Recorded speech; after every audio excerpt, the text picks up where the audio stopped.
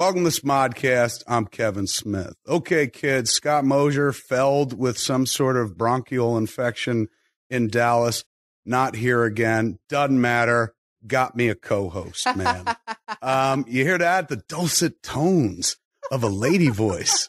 Now, when you normally hear dulcet tones of a lady voice on a Smodco program, it's my wife bitching at me about fucking how I fucked up something and done something wrong. I don't think we're going to have that today, man. We're going to have a little fucking Love Fest crossover, man. This is a podcast that begins at Smodcast, but then goes over and finishes on a very popular show that y'all should be listening to, and you probably already all are, called Girl on Guy. Yes. Give it up for today's co-host, which is so fucking rare. It's usually just a series of people I know and shit. Give it up for Aisha Tyler. Aisha. How like when that song was popular, how many times do you have to tell people that's not how my name is spelled? Oh, no, it was not. I'm talking about the ABC song. The ABC song, which had like an E and it had a bunch of extra. It was I-E-S-H. Aisha. My people were good at phonetics. No, I never, it was not that. It was right around, it was like, what else was like, It Takes Two, Rob Bass. It was like that era. So I did a lot of requesting my own, a lot of really like ill-considered requesting of my own song. Like, play my shit. You know, that's not cute. It's never, yeah, lady, is. No, it's not. Somebody had a fucking song called like Kevin Smith. I would have it on nonstop play constantly. Someone needs to do that immediately. One of your listeners. You know, I don't wait for people to do shit anymore. I just do it for myself. So over the course of the next week, I'll be composing Kevin Smith. You want me to do some? He was born in a head. Give me background of like, I met him at the playground. We'll keep it innocent. He walked from his house in some beautiful house slippers. I looked at your podcast number recently, and you're creeping up on 100. You've been committed. Yeah. We're do this. Put your mic up like this. It's I'm not. I didn't put the right end into my mouth. The girl on Guy host is like point this fucking phallic thing directly you have a totally at my different. Face. We have our mics look the same, but I have like fuzzy. They just you just put talking to the business end, but yours is like a side. Pointer. Yeah, yours Mine is like a side job. It does. It's adorable. It's more of a design thing. There we go. I sound so much better. Mine just is tough and I can take it anywhere. It's like the mic that you can drop on stage as a comic and it still functions. That's the mic I have. I did that once at a show and I felt so bad. I'm not a comic, but I was on stage answering a question and I told a story and it's about it. For dramatic effect, I dropped the microphone. I forgot to tell the sound people I was going to do it. Oh, wow. After the show, because there's a dude wearing headphones, monitoring everything because we were shooting it. Oh, okay. And that dude got blasted. I felt so bad. I was like, Doug, I'm so fucking sorry. Wow, sorry, Doug. Yeah. I drop a mic like just to show the club I don't give a shit about their equipment. Really? I'm like, look, yeah, I'm taking this mic with me. You're gonna need a new one you'll never forget me. Too late. I blew it up. Yeah, exactly. Everyone just follow that, bitches. Let's go back to your podcast. So you're creeping up on 100. 100, yeah. You're committed in a way that most cats aren't. Like once most cats get a job in real media or grown up media, they don't, feel the need to kind of slum around in the podcast world. I yelled at somebody today, actually, who shall remain nameless. I said, I don't need to make this fucking show. I make it because I love it. Like literally said that to somebody. And then I was embarrassed at the tone I took, but I was like, I make it because I love it. I'm up at 4 a.m. putting this thing together. I don't make any money from it. It's a total money hole. Right. I make it because I love it. It's you. It's where you get to be, you get to say what you say, and without having to be like, oh, we got to fucking cut off in 7 minutes. Yeah, or I got to say this thing that this guy gave me a piece of paper. Somebody else wrote something. Yeah, exactly. Take me back, though, to the beginning, man. Where does it all begin? Where do you get the fucking idea that you should be up in front of people? The egotistical idea of doing anything hubris. Public. It takes hubris to kind of do this sort of thing. Where did that come from? Where did you come from? I grew up in the Bay Area, San Francisco Bay Area. Okay. I'm a poor black child. I mean, a joke and yet so literal. It's interesting because I never thought of myself as a funny kid and I wasn't a performer, but I come from funny people. Like my dad looks like Action Jackson. And I'm not fucking around. So he's muscly. He's muscly, but he's got like that big man, like that black man mustache, just like robust and serious. Just the stash? Just the stash, no beard. And it's like, it's just like licorice colored and glistening. And he drove a motorcycle for most of my childhood. So you had cool dad. I had cool dad who I hated. I mean, every cool dad is the dad where everyone's like, I love your dad. He's the gas. And you're like, oh, fuck me now. Get this. Yeah. I never say fuck me now in regards to my father. No, ever, no. I mean, you know what I mean? Like a metaphorical fuck me now. Just, what is universe. why didn't you like him? Just when you're a kid, you know, your dad, like my dad is the most hands-on, active parent. You know, like I smoked a lot when I was started smoking. Like, yeah, cigarettes, like 7th grade. And I kept insisting to my dad that I'd quit smoking. I was like, quit. I just smoked this because my friends are smoking. And, you know, and then I'd just be puffing away at the bus stop. My dad would be across the street, literally all in leather on a black Kawasaki Ninja, watching me through my like fucking binoculars. And my friends would be like, dude, that's your dad. Or a black Terminator. What was he watching? Watching me just to see what I was doing. I just couldn't lie. Like I couldn't Did he lie used to be special forces? My dad grew up in Pittsburgh, which is almost like special forces. He just grew up with, you know, like only male child in his family. His dad died during World War II and 4 sisters and a mom. And my dad was the man of the house. World War II, fighting in World War II? He was a seaman. Seaman, yeah. So he died in service. Yeah. Really? I know it. Sea? Yeah. At sea. You have a relative that died at war at sea? He was black, so he probably just got pushed off the boat or something like that. Horrible. But I know. I would think about that, man. Did they ever recover a body? I don't know. Or is that guy just fucking lost? Yeah, just gone. Yeah, just gone. Isn't that weird, man? Yeah. Like in your family. I asked my dad, he goes, it was service related. That's all he'll tell me. Like he won't talk anymore about Meaning it. Like fucking a torpedo. Yeah, something like that. I don't know. I got to get it to my dad's old enough that he may go without ever telling me. This is fucking horrible and shouldn't happen to anybody or any parent, but I just read a news story. I mean, I always add to the list of shit to be terrified about. Death at sea is way up there. Really? That's why I never joined any fucking military service. Why do I think death at sea would be okay? You're out of your mind. Think about the Natalie Wood death. You're in the inky black darkness, drowning, fucking calling out for Robert Wagner. You lie back and you let the blackness take you. You're out of your mind. There's Everything no way. is a sex metaphor with me. Well, all right. Well, what do you put it like that? Yeah, but in the sex metaphor, there's no, and then a shark bit your fucking arm. Or then your lungs filled with fluid. I read this fucking story today that was just like, oh God, another one to add to the list. Just happened in Florida. Mm-hmm. And I'm not going, this is another reason not to live in Florida, but it's on a list of at least 500 reasons not to live anywhere. There's a long list. There is a fucking dude who went to sleep. His brother. He's got there's 2 brothers in the same house. He's got a wife and a kid. Good night. He goes to bed, closes his door, gets in his bed. A fucking sinkhole. Yes. Oh, I saw this too. Opens up under his fucking bedroom and swallows him. Aisha, stop laughing. Look at her laughing. This is a horrible story. Swallows the man up whole. He's screaming as he goes down. His brother, stop laughing. Look at her. She's in tears laughing. There's a vein in your forehead. I feel terrible. His brother rushes in to try to save him. He gets trapped. Oh no. Okay, see how I'm acting now you're stopping biting your lip. You're like, the misery of others. The brother tries to save him. I read this thing. I was heartbroken. He's like, I tried to save him. I could have swore I heard my brother calling for me, but I couldn't reach him. But he had to get fucking rescued. But now I read that the deal is they can't get to the other brother. Like they think he's gone. He's swallowed by the earth. And they don't even know if they could bring in equipment to pull him out. That's what I'm saying. Like, when something like that happens, who do you get mad at? Like, I read another article about some cat in New Zealand got torn apart by 4 fucking sharks. One shark, who wasn't even a big one, 4-footer, came up, took a bite. The other ones were like, smelled it, right? The feeding frenzy began, and they all attacked this fucking dude. And then the lifeguards came by and started shotgunning into the ocean, just flat out fucking firing into the ocean. Right, going bananas. And this guy's dead. He was dead long before they shut up. Well, exactly. If you're going to get eaten by sharks, that's the way to go. No, that's the way to go. Yes. Listen, if you got to choose, here's the best and only. Yeah, here's how you choose: in bed, after you nutted. I love you. You're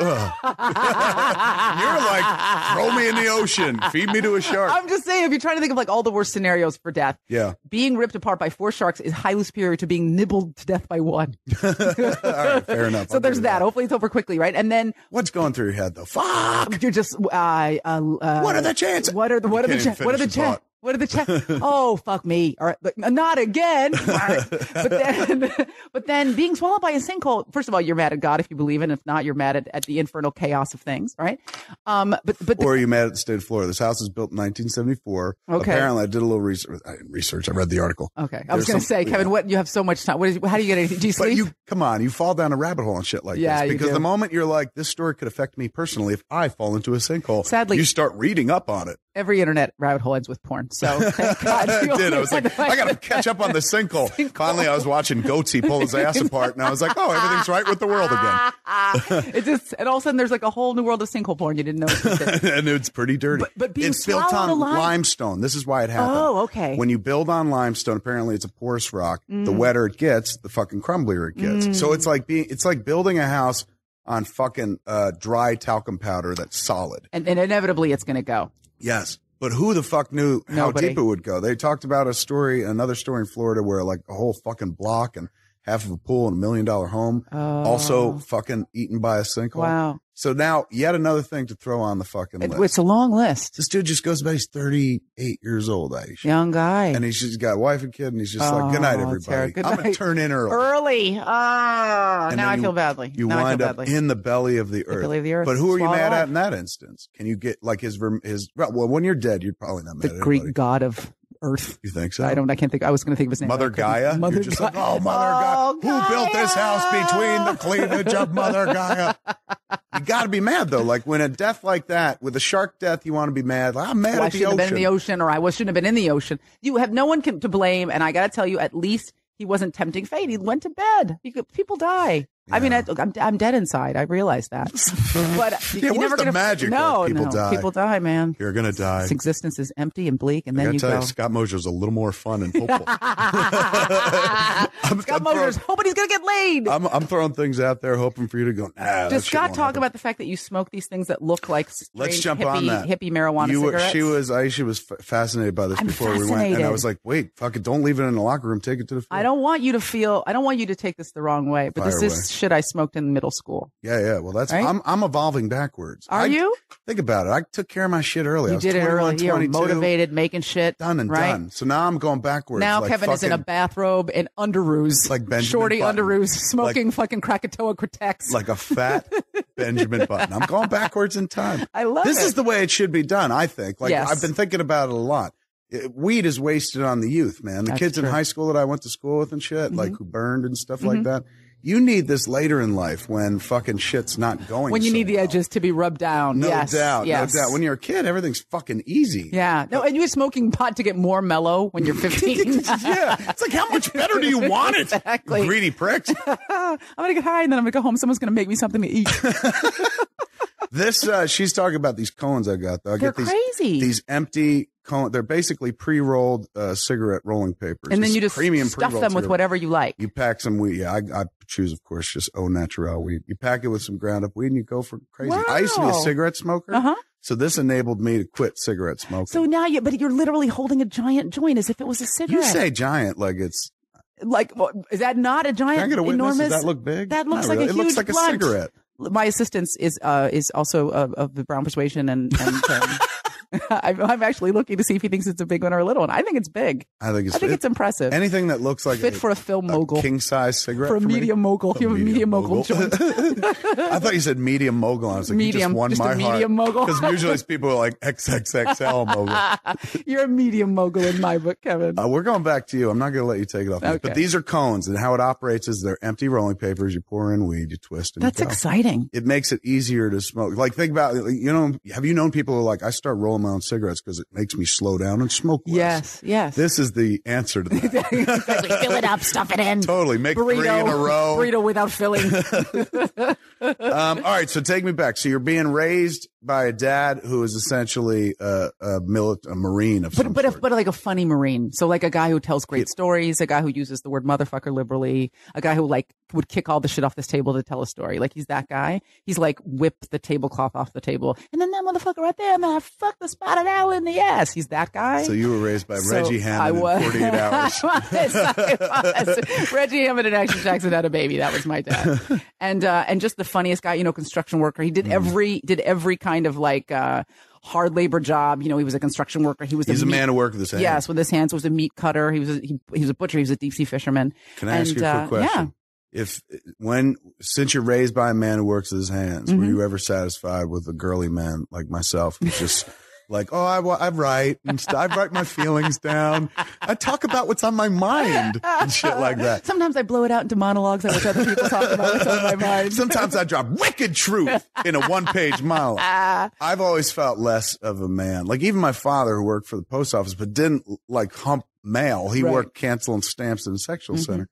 That guy seemed like more of a man because A, he had to like mow the lawns on the weekend, and B, he did a job he hated. That to me is a man. That's like, that's a guy. That's an adult. That's an adult. Yes. Going and doing something with distaste and yet showing up every day. Absolutely. I've never felt like an adult. I've never had to work with my hands. A few jobs I've had to work with my hands. I was like, fuck, all it made me want to do is find a job where I didn't. I gravitate toward convenience store shit where I'm pushing buttons and shit like Rosie Robot. You just stand there and be sarcastic and push a button. Pretty much. Where like, until somebody's like, what'd you say? I'm like, nothing, you know. But that's my point. If you're raised by a man, were you only attracted to men, or did you? Because I know you play geek games and you're like a guy's girl. I'm more nerdy than my dad for sure. It's interesting though, because my husband, from a personality perspective, is the opposite of my father. Like he's super interior and quiet. Oh, he's a fucking man. What does he do? He builds. Dumb question. Does he build? No. He's an attorney, but he does build. So here's the thing: he's an attorney, but he does build. So like he's this really interior, kind of funny, quiet guy. Okay. But like he's like, I just built a sawhorse out of leftover lumber. That's what he does on the weekend. I'm like, babe, what'd you do? He's like, I made this shelf for my computer equipment. That voice when he talks to you, just in my head when I'm trying to get in the mood. In college. He's my college boyfriend. Get out of here. Sophomore year. So you guys been together how Since long? college. Oh my God. 19 years. 19 years in May. Are you one of these ladies that's like, I don't fucking talk about my age, you prick? No, it's too late because it's on the internet, but I'm very old. In the age of the internet, though, like, you can't really do that shit anymore. Yeah, no. You look fucking fantastic. Right? So wait, you met this man in college and you stayed with him? Stayed with him. You have a podcast called Girl on Guy, which sounds so fucking suggestive. And you've been with the same fucking guy I started early. Almost 20 years. I know, it's ridiculous. Where'd you guys meet? Doing what? Well, I was dating his best friend. That's how we met. So there you go. Is that guy still in his life? Yes, and he came to our wedding, and we just. And when you say dating, do you mean? Yeah, I mean fucking, definitely fucking. The fuck out of here. Yeah, I was definitely fucking. That now, come on. I got for the first few months of your relationship. Did that bug your man, or is he so like? No, he won. So my dude won. Right, yeah, he won. See, man, that's like I didn't have that alpha thinking. Even if I would have won, I would have been like, what was the other guy? Like, you probably like the other guy better. Now there's a rabbit hole you should never go down. Yeah, well, that's fucking the story of my life. Take some yoga classes, learn some tricks, and put that dude out of her mind. So where'd you guys meet? Doing what? Some kind of I went to Dartmouth and I don't think my husband would object or lie, would object to this, but I like him big. Cause when I was in high school, all the guys were really tiny. Right. So by the time I got to college, finally there were like guys bigger than me. So, I dated some athletes. I dated a few athletes. Still my beating heart when you say big. I don't, yes. You'll always be my medium mogul. You mean tall? Tall, the football players. I did it. Yeah, I was kind of working on a corner of the There's a bunch of guys listening going, full of hope as you redefine big. Winch up my shorts. You mean more tall. Yes, I do big mean and tall. So he was a big dude? He was a big dude. He's like 6, in college he was like 6'7". You're kind of tall too. 260, How, what 270. Are you? I'm 6 feet tall. Yeah, you're definitely taller than me. Yeah, big lady. But I make everybody feel. I try to make the men in my life always feel large. How do you do that? Just by leaning and stooping a little. No. Subvert your fucking Amazonian womanhood while I just lean on a wall. I was like, Kevin is playing footsie with me and his toes are very wet, but there's an animal on it.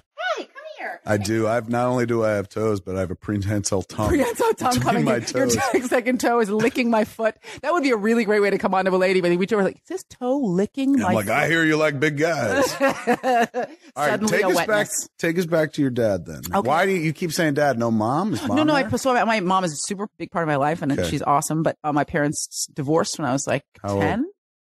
And then, how many siblings you got? Just one. Brother or sister, younger sister. So she was 6. She took it a lot harder than I did. But also because they weren't rich, they didn't fight over anything because there was nothing to fight about. So they just were like, all right, we're calling it. Boom. You take one, I'll take the other. See you on the other side. So that's what would have happened if my parents did. Yeah. They were like, it's been real. So my mom took my sister and my dad took me because he was like, which one can care for itself? I was big enough to make meals and clean up after myself. So he took me. It's a smart call. Yeah. How far apart did you guys live? We both lived in Oakland. Like I grew up in San Francisco, but then we both lived in Oakland for a while. And then my dad and I moved back to San Francisco. So yeah, not far. I take the bus to my mom's house. I talk to her all the time. Right. Call her for advice and stuff. Does that shape what you do? Having your parents split up at all? it's funny because I want to be one of those people who has feelings and stuff, feels shit. But it was just like, I don't know, kids are pretty malleable. You just deal with the situation that you're in. I loved it. My dad was hands-on enough to shape me and give me like discipline and a work ethic, but not so hands-on, but hands-off enough to let me do my own thing. So my dad was like really big on independence. He's like, you have a couple of responsibilities and fulfill those responsibilities and pretty much you can do whatever you want. What was he like with the boys?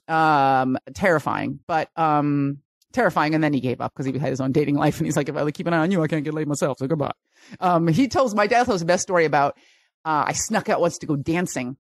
Where? To what? To like an awful club, like an 18 and over club. And I've been this tall since I was like 11, so I could sneak into it. It's called the Palladium. It was in North Beach, right around from Lola, the place with the giant flashing titties. So I used to go there all the time. It was during the New Wave era. It's terrible, terrible period of our nation's cultural history.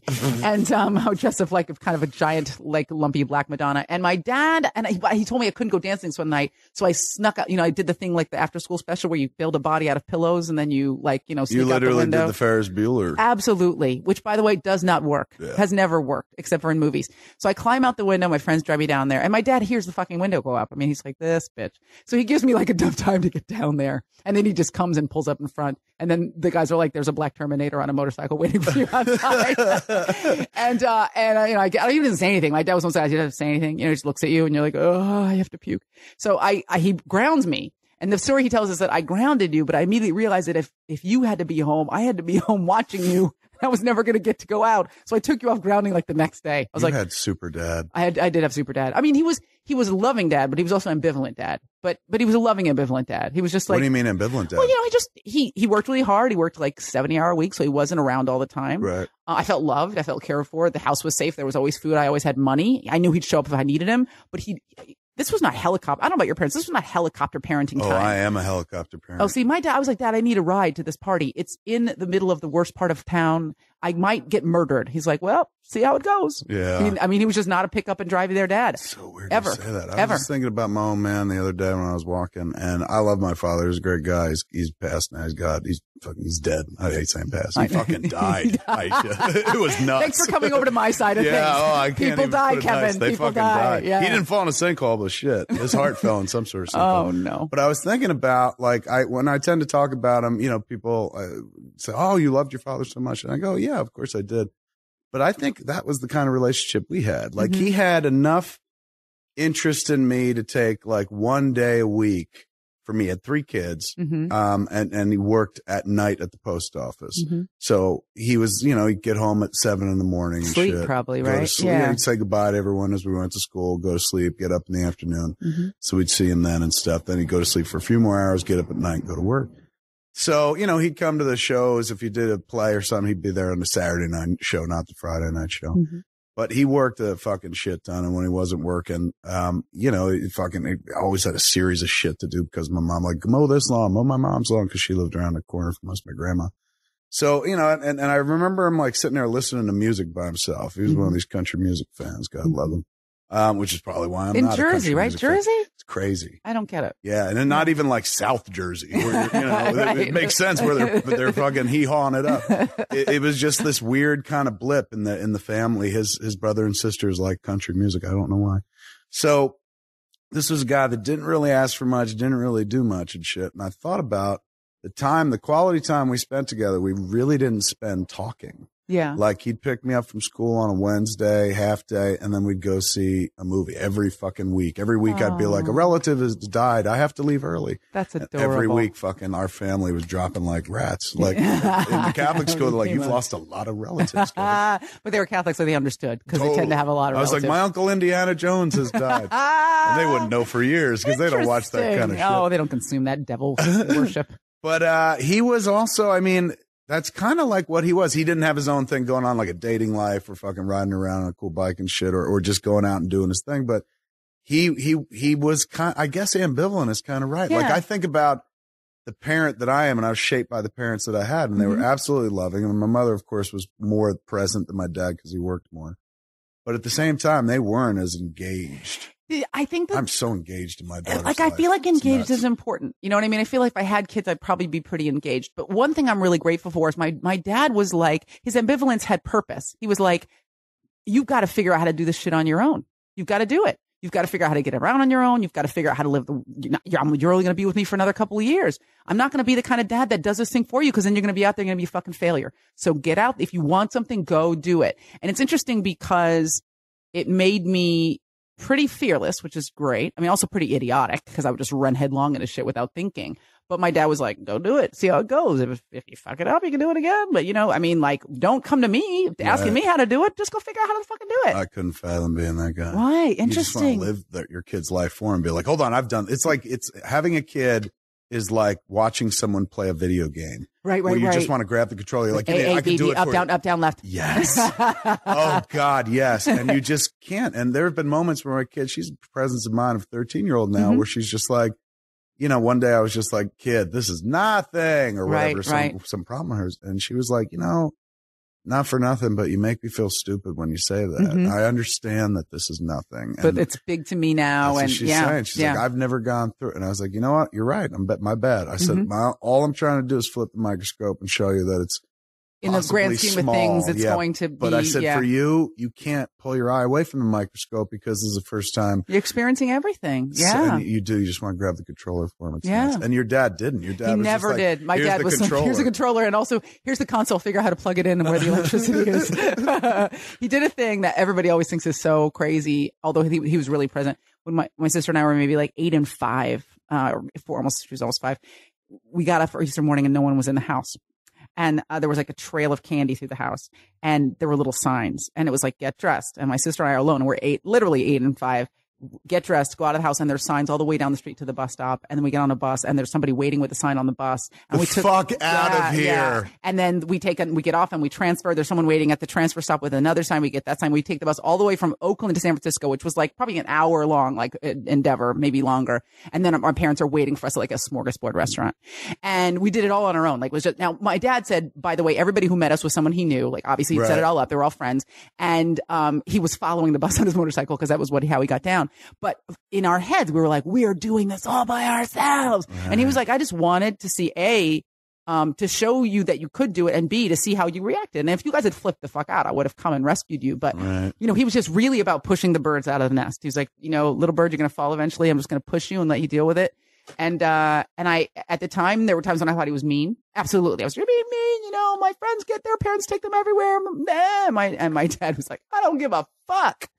But now, talking dad. Oh yeah. Oh, absolutely. At my wedding, when my poor, sweet husband's Irish Catholic family came out from Pennsylvania, I was like, if you could just not use the word motherfucker. I know it's a term of endearment for you, but I don't think they've ever heard it. So, if you could just not do that.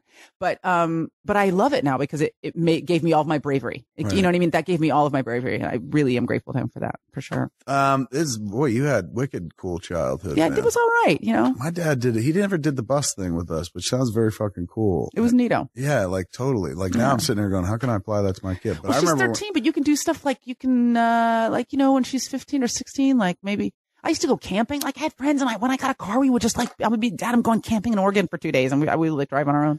What did he say?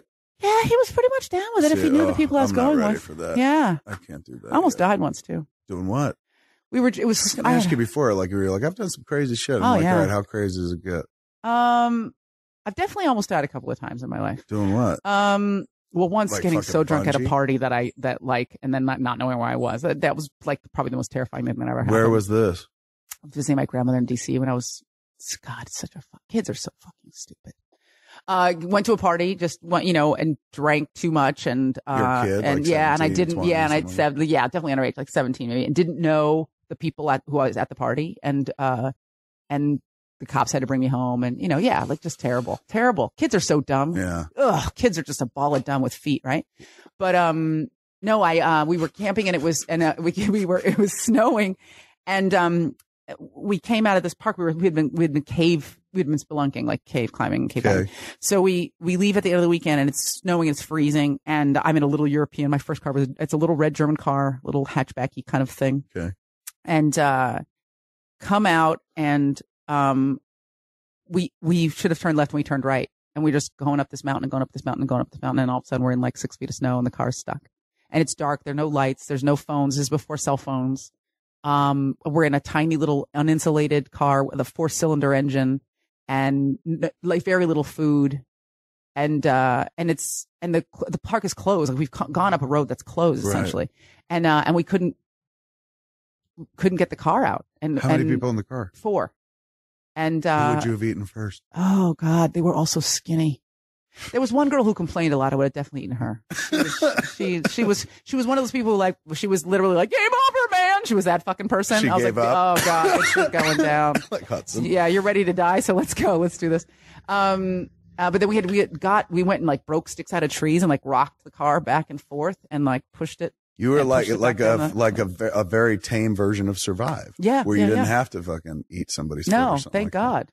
But when you say you almost died, I think that's the incident. Like, had you guys been there a little longer? I think that if we had been there, like it was very cold. If we had been up there, the car wasn't the kind of car you could have run for heat. You know what I mean? Wasn't the kind of car, like it was, you know, it had like, you remember old German, like, you know, you remember like a BMW 2002 where like, you know, those rattly glass that the gasket isn't tight. You know what I mean? We would have frozen in that car, I think. The fact that you use the term gasket means you know more about cars than I do. You look like a man who knows shit, Kevin. I know shit I know fucking useless shit. Shit where I'm like, I hope everything maintains this first world status we got. Cause the moment fucking a dystopian society arrives and whatnot, people have to live on their fucking fists and strength. And what can you provide for people? I am fucked. I know this every day of my life. I wake up, I go, thank God I'm alive right now. Right now, this moment. I feel that way myself. Oh, you know what I'm saying? Any other time, man. I know it. And it just makes you think like, wow, somebody like years from now, 10, 20, 50 years from now is going to be like, thank God I live in this time. So Kevin, it's if you were living in dystopian future, you'd be the governor because you're a fast talker. You'd be able to seduce people into following you. I ain't that fucking fast.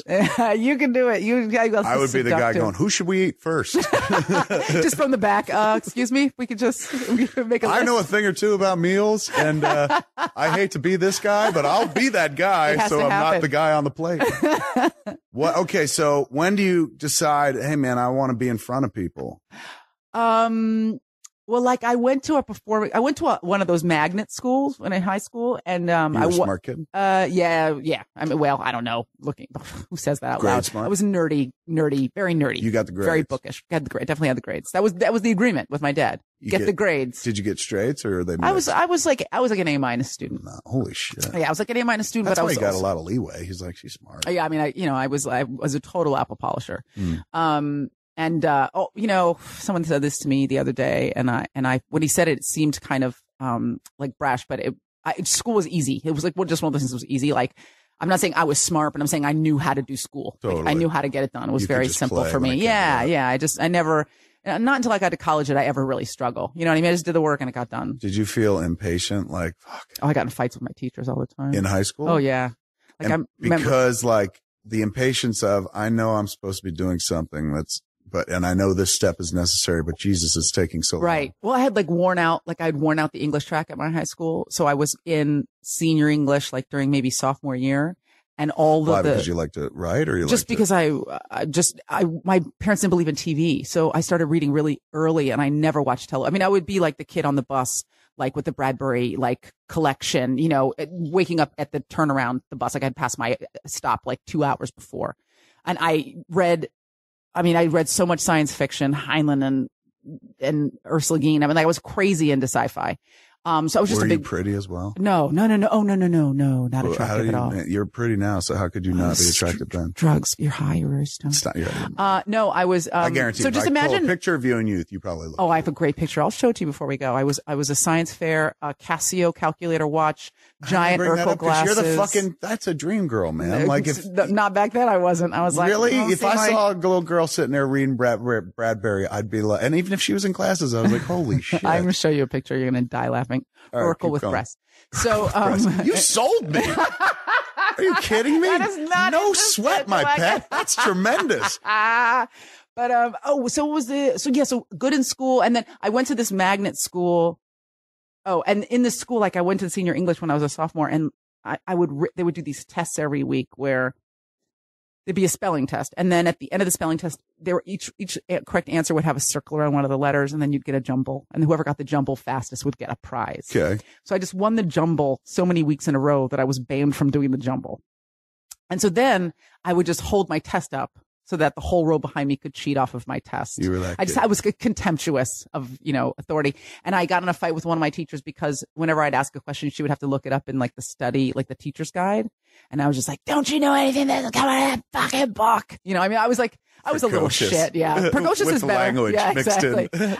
I was just like, it felt like she had a contempt for others. Like she wasn't doing the work. Like, why am I doing the work when you're not doing the work? Right. And you were just young enough and smart enough to see hey, the street goes both ways. Right. And you're doing a disservice. You know what I mean? Like, you're being a babysitter when you need to be a teacher. And luckily I did do so well in school that I kind of kept getting a free pass behaviorally because no teacher ever wants to hear that. No one wants to hear, hey, dumbass. Yeah.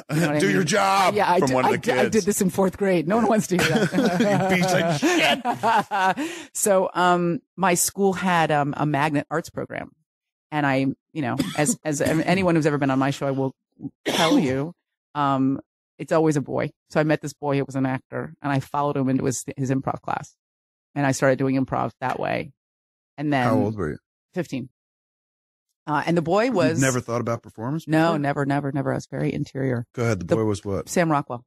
The fuck out of here. Is that true? Yes, it is true. That's so weird because I was sitting there going, what special boy leads he was a guy who went on to something. Yeah, exactly. Oh my God, that's nuts. Yeah. So because of him, you wind up going to the acting class. So I started going to the acting class and then I moved into that program. Do you like improv? I love improv.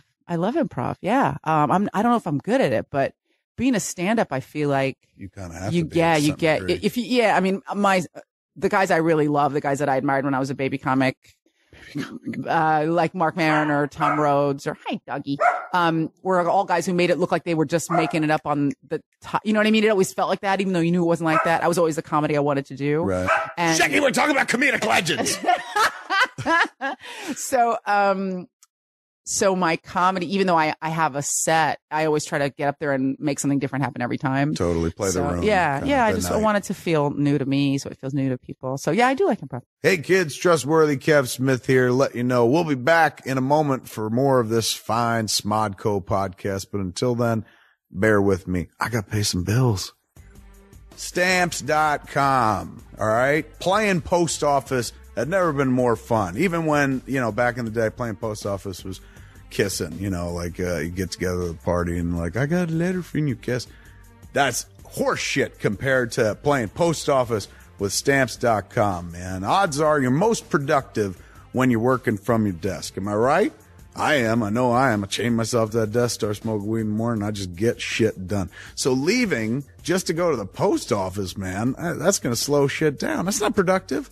That's why you need Stamps.com, man. With Stamps.com, you buy and print official U.S. postage right from your own computer and printer. Can you imagine? This is shit I dreamed about when I was a kid. Oh, if only I could make the stamps. Now you are the fucking stamp maker, man. You go to Stamps.com, you click on the microphone at the top of the homepage, you type in SMOD, man. Guess what's going to happen? They're going to send you a free scale. Can you believe that shit? Nobody sends you something for nothing anymore, man. You're going to be able to automatically calculate the exact postage you need for any letter or package, any class of mail, because you got your own fucking scale thanks to these Stamps.com geniuses, man. You will never waste valuable time going to the post office again. Never run into some sort of a criminally bent super villain of some sort, the postmaster. The one day you choose to go to the fucking post office, is the day that the postmaster has come. That would be the day that the postmaster would strike. But it don't matter, man. Let him strike away if you got Stamps.com, because you don't have to go to the post office anymore, man. I use Stamps.com right here at the house. They use it back in the office in Jersey because it's ingenious. Stamps.com makes you the post office. You don't have to sit around wait for the place to open. You're not beholden to their hours anymore. You are the motherfucking post office. Right now, go to Stamps.com, click on the microphone, type in SMOD. You're going to get a no-risk trial, $110 bonus offer, includes that digital scale I was talking up, and $55 in free postage. Don't wait, man. Go to Stamps.com before you do anything else. Click on that microphone, type in SMOD. It's the future, bitch. Drag your fat ass into it, or your thin ass. I don't want to leave the normies out. Drag yourself into the future by never dragging your ass, thin, fat, or otherwise, to the post office again. Stamps.com. So first you were in the arts program. How does that lead to you standing up in front of the mic and being like, I'm funny? I left there, went to Dartmouth, was going to be a lawyer, but did like on the side, did sketch and improv on the side. All through college? Yeah. Like I was in one of those infernal singing groups, those intolerable whiff and poofs and the dibble bops and the decibels. I was in a group called the Rockapellas. I haven't heard anyone fucking reference the whiff and poofs. In a good 15 years. Thank you for that. That's my pleasure. I'm all about the rustic references, rustic East Coast references. How did you like Dartmouth? That's what we call it. New Jersey, yeah, Dartmouth, like the street. Yeah. I loved it. You know, I grew up in a really progressive place. When I got in, I was trying to decide where to go to college. My high school college, counselor said, don't go there. It was a really conservative East Coast school. It was like, you're going to martyr your college career. You're going to be miserable. Why martyr your college career? I don't know if you remember this, but at the time, it was when a lot of places and schools were still invested in South Africa. It was like the whole divestiture movement. And there was a big protest at Dartmouth where they built this shanty town. A lot of colleges build shanty towns like on the green. So there was a big shanty town at Dartmouth on the green. And in the middle of the night, these like ultra conservative students destroyed it with sledgehammers and almost killed somebody. The fuck out of here. So, so it was it didn't seem like a hospitable place for a young brown girl in Birkenstocks. But, and yet turned out to I loved it. I was like, don't tell me what to do. I'm going there, and I loved that I was so different from everybody. I love being other. I like to be other. I'd been other so much my life than I was what I was used to. Becomes your badge. Oh yeah, absolutely. You like to be the one, So. Now, when you're there, do you make friends that you're still with today? Oh yeah. Besides my husband, yeah, for sure. So I guess your best friend in life. Yeah, there's that one. And then, my best closest friends in life, the ones I spend the most time with, other than my dude, is my grade school friends. So like two of my best friends now. My oldest friend was in my wedding. I was in his wedding. We've known each other since 8th grade. It's a guy. It's a guy. Yeah. The growing, I think, starts to make more sense when you hear about my life. Single dad, motorcycles, video games, best friend's a guy. Yeah, that's right. So he's my oldest friend. Him and like one other guy that I knew since 8th grade. I've still see them all the time and talk with them all the time. And then there are they're all guys that I've known since then that are still my really close friend. And then I've got like two really close friends from college, 2 or 3 really close friends from college. And then, a couple of friends that I'm very, I know a lot of people, but I don't plus one a lot of, you know what I mean? I don't know, this business, you meet a million people, but it's hard to like really. I've tried to shrink it. Like over the years, you meet a bunch of people, and then this is what I try to do. Never leave the house now. So then you're meeting all the people that you're like, anybody who wants to come over here, I'm like, I'm happy to meet you. But I spend a lot of time with my lady, other than when I'm not doing one of the fucking things that I'm trying to do. I usually spend downstairs in the room with her, and this is going to sound fucking pathetic, but watching Frasier reruns. That, until you said Frasier, I was with you. What did you watch? What did we watch? By the way, Frasier is just like the last 6 months. Prior to that, you go through phases. Roseanne was the longest running one, news radio. I just love that you're going back so far. But it's what it is. It's not me going, oh, I've never seen these. I watched them when they aired. I've watched them afterwards. There's something comforting about the familiar. Yes. It's soothing. It is very soothing. It's like playing music. If you're a music person, you play music over and over, maybe you play one album side to side. Mm-hmm. It's the same kind of thing, the familiarity. And I've also been in more of an output than input stage lately. So you want to shut down a little bit and just relax. And honestly, I think it's easier to look at older shit. If I'm going to vacate, I'm ready to create, but if I'm going to vacate, it's tougher to vacate with the new and tell me if this hits any nerve for you.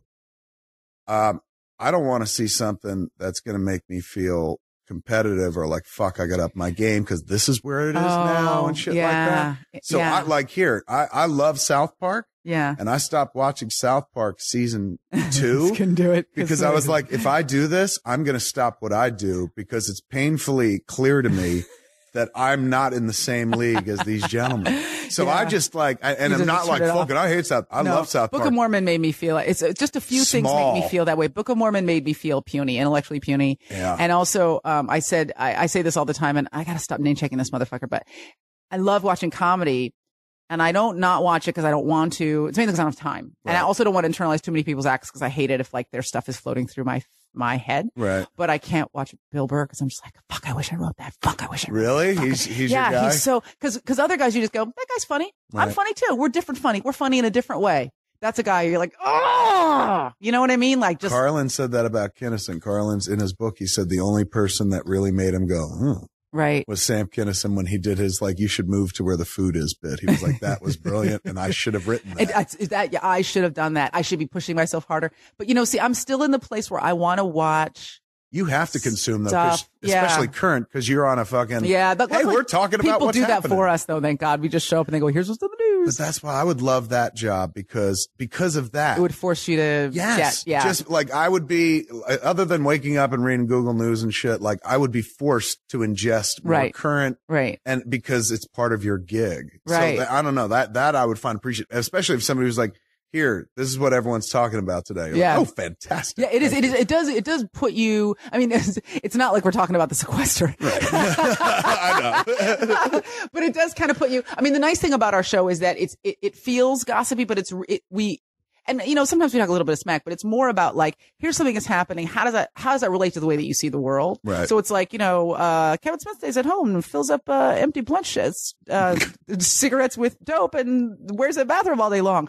If you could stay home all day, what would you do? Right. So that it never is about us beating up on you or lauding you. It's just about like, okay, this is something that happened and we're presenting making the it personal. Submitted for your approval. You're like Rod Serling. Submitted for your approval. A crew of Rod Serling. So in that way, it's nice because it always ends up being about like your own perspective on the world and how you feel about things rather than just like, man, Kevin Smith, next time I see him, he better be wearing a silk smoking jacket, which is really how I want to, I'm going to leave here. You're going to be in red silk. I'm putting you in red silk in my head right now. I want you to play that character on the talk at all times. It was not Mushmouth. It's somebody from the Fat Albert, from the Cosby Kid. It sounded Fat Albertarian. It did. Man, you like school in the summertime. Before we get there, before we get to the talk, before you wind up on TV and shit, when do you make the first step? Oh, stand up. So to like, you know what? I'm going to jump up and say something that I think is funny. So here's what happened. I moved back to the Bay Area. Right? Sam Rockwell. Sam Rockwell floated through my periphery. No, I was over him. I was with my husband. Nobody's ever over Sam Rockwell, Aisha. I never will be. The man is magic. He is. He's seductive on a planetary level. I was engaged. I was living in San Francisco. I was working. I don't know if people out there know this, but working sucks. Yeah, it blows. And I was in a cubicle. Just walls what were closing. What were you doing? What was the job? I was doing PR for, it was a good job. I was doing PR for an environmental company. I wanted to do good things. I wanted to be in the nonprofit world. By the way, nonprofit world, you suck too. I know you're trying to do good stuff, but you hug and you talk too fucking much. Go do something with yourselves. I don't need to talk it out with a guy who has nothing to do with what I do in PR. Why does the finance guy need to weigh in on my report? Anyway, it was buried anger. So, and I was just unhappy and I didn't understand why, because I had like a perfect job and I was happy, like everything was good. And I realized it was because I wasn't performing. How far away were you from getting married at this point? You said you were engaged. Maybe a year. Maybe I'd just gotten engaged. Do you think there was a sense of like, fucking marriage is another beast altogether. So let me see if I want to do something now. It wasn't that. It was like everything was perfect. And so I didn't understand why there was dissatisfaction in my life. And it was just creative dissatisfaction. Like I figured it out. I was like, everything else in my life is working. But you haven't performed a bit. It was the first time in my life I hadn't been performing. I realized that. I said, what's changed? Just this one thing. I haven't been on stage. So how do you feel? Do you immediately go, I could go take classes? Or do you go, hey, maybe I'll jump up on stage? Kind of like a problem solver. So I was like, what can I do? And I imagine you thought this way when you made your first film. I was like, what can I do without knowing anybody or having any money?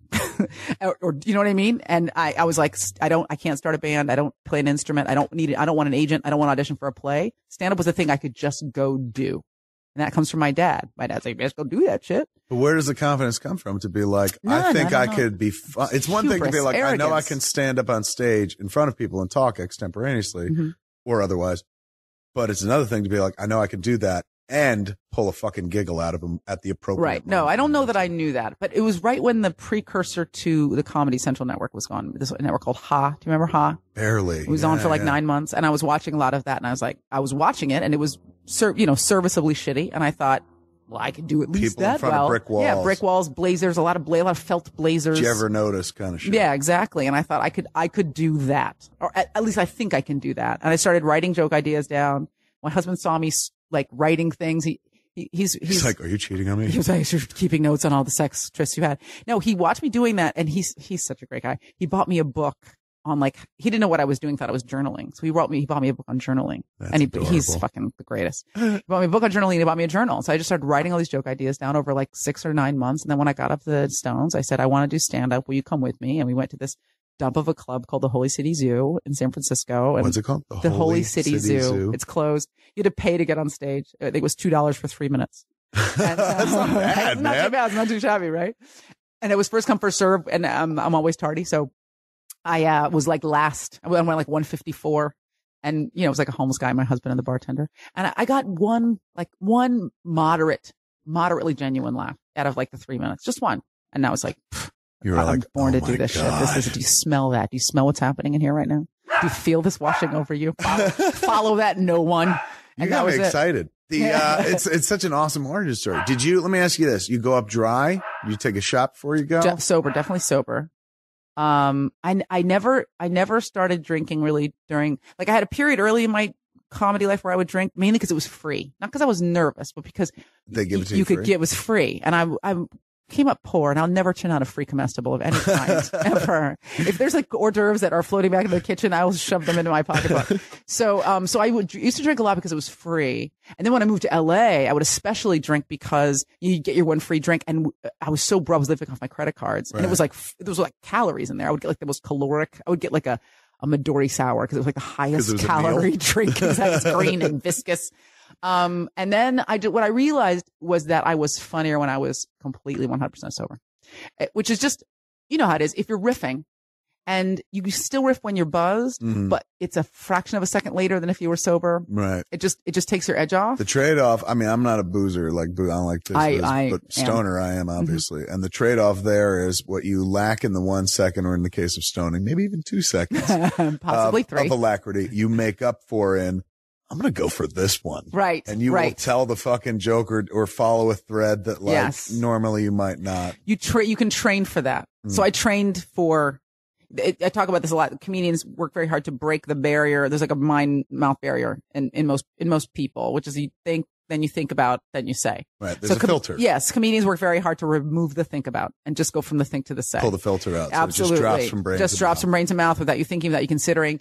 And so you can train for that. And you can train for also, you can train all of the shame out of yourself as well. So that you just never ever judge what you're going to say. You just think, I'm going to see if this gets a laugh. That's all that matters. Right. All that matters is this going to be funny? It doesn't matter if I'm embarrassed. It doesn't matter if I shame myself or shame others. Is this going to be funny? That is always a litmus test for a comic. And do you have that line? Will you go to that place? Yes. Like there are places I can't go. Like I'm like, you know what? It ain't worth it for the laugh. Like I want to hold on to. I'm too nice a guy. I can't do it. Like every time I see somebody go like this, the motherfucker said this, right? Or this motherfucker said this, or this dude fucking said this about the shooting and fucking. Oh yeah, right. Every time I see something like that, I'm like, I can't. Well, I'm gonna say something and I'm gonna ask you a question because I'm definitely not a mean comic. I'm very self-deprecating. So most of it is about me telling my own, beat up on myself. And I like to invite the audience in, so we're all on the same side. I'm not a softie, but I just feel like we can all laugh at the same shit. It doesn't have to. I'm not adversarial, but I do understand the math of comedy and like. I don't know how much I want to say about the truth of this, but Onion made a joke during the Oscars about the little girl. About Convention Wallace. And the joke was, they picked the person who was least likely of everyone on the planet involved with the Oscars to be what they called her. Right. They were like, who here is so sweet and adorable that saying this about her cannot possibly be true under any circumstances? And she just happened to be the person they picked. Right. And people lost their minds. And I remember thinking they shouldn't have done it. Mainly because you just don't make jokes about kids. You just don't make jokes about kids. Also, it's just like they're much smarter. They're smarter than that. At the same time, I understood what the math was that got them there, which is we're going to make a joke about someone being a dick. Right. Who's the person who's could the never, only one on camera, all innocent, unimpeachable, happy to be there, sweetest, most adorable. You know what I mean? It was like calling a toy pony an asshole. You know what I mean? So. I don't apologize for it. And I don't think it was right to do it because I think it was lazy. But I guess my point is comedy's about bravery. Like great comedy's about bravery. Right. You know what I mean? And about being willing to, but it shouldn't be about laziness. So like somebody like not Keith Richards, why doesn't he, you've watched every episode of Seinfeld 100 times. Michael Richards. Michael Richards. When Michael Richards did the thing where he said the N-word a million times. people were saying it was racist. And I said, he wasn't, he's just lazy. Yeah. He's not a good comedian. So he wanted to do something shocking, but he didn't have any tools in his tool. He didn't have any tools in his tool belt. So he pulled out the one he had. And it happened to be super offensive, right. But more than that, he was just bad comedy. And it was an old tool inappropriate tool. And more like a melon. When you're exactly. looking for a tool, you're just like, why did you pull I'm going to pull out my razor. And he's like, I've pulled out a soft chinchilla blanket. I'm going to fling it at you over and over again. Yeah, that was a weird one. It was, when again, that's the thing. Like, that dude he's not a stand-up. Yeah, no, he's not a stand-up. He's out of his league, out of his depth. Comic. He was a comedic actor, if I remember. Shouldn't have been up there, quite honestly. I'll say it. Should have been up there in the first place. I guess you've done enough time where you can say shit like that. I always defer to comics. Even though I stand on stage, try to be funny, I never consider myself a comic because it takes balls to go up and put together a routine and be like, this is it. I'm living and dying on these 15 minutes, 5 minutes, whatever, 45 minutes, whatever it is. I go up there and go like, somebody ask me a question, and then I'll fucking go for hours. But I mean, as much as like a comic relies on the audience to laugh, I can't even get started until, cause I don't have that kind of like, no, I'm not funny. Like I just need somebody to ask me a question and be like, good in dialogue. Well, you are funny. Everybody I think extemporaneous conversation is the hardest. It's the hardest way to be funny. Because it's new every time, but at the same time, it's much easier for comics. That's why we always like to panel. We always like to sit in the chair and not stay behind the mic. Right. Cause in the chair, every time you get a laugh, it's a delight. Right. Oh, look how funny they are just sitting there being themselves. Right. When you're behind a mic, they're like, you got 3 minutes to break me in half. That's what would scare me. Yeah. Man. The notion of like, getting up there and they're like, you got this much time. Go. Right. It's just, I can't do that. Like it would require me half of the set to get to a punchline. Right. Because it's like, I got to tell you this anecdote. And it requires branching out to these 3 anecdotes. Wait, stand by for my PowerPoint presentation. The first night when you do it 1 a.m. or whatever the fuck, you do your minutes. There's not many people there. You get that one good laugh. You go home with your man. Yeah. Was it electric? Did you fuck? Well, if I had been when dating have somebody, we not? But I mean, that night especially, I would imagine it's like you just did something fucking huge. I'm trying to remember if I'm him, I'm super turned on. If I'm you, I'm like, I'm a goddess. I think it was like 3 a.m. by the time we got home, and we probably I passed out with like the post adrenaline relief. You know what I mean? Just like, oh, that's over. I do remember start planning for the next one. I did remember thinking like, I'm going to do this. And now this is what I'm going to do. The great thing the interesting thing about comedy is that the first time is the best set you'll ever have because you have no expectations. No matter how poorly it goes, you have nothing to compare it to. So any laugh is like a gem, right? Like a ruby fell from your lips into your open palm. Right. And then 1,000 sets of you eating shit out of your own hand. And then again, another laugh at the end of that. So, I do remember planning for it. And then I just remember sucking for a really long time. Really? Yeah. I didn't suck so badly. Did you go back to the same place over and over again? Yeah, I went all over. I drove all over California. I would go to work at 5 a.m, work 9 hours, get in a car, drive 2 hours to do stand up in Sacramento or Fresno or Chico I was dedicated. How easy is it to book gigs and shit like that? You work for free. It's very easy. So you just go and be like, hey, can I do a set? Like lots of open mics and showcases and begging for time. And how long are we talking about here? 4 years. Because everyone listening, of course, is like taking their notes.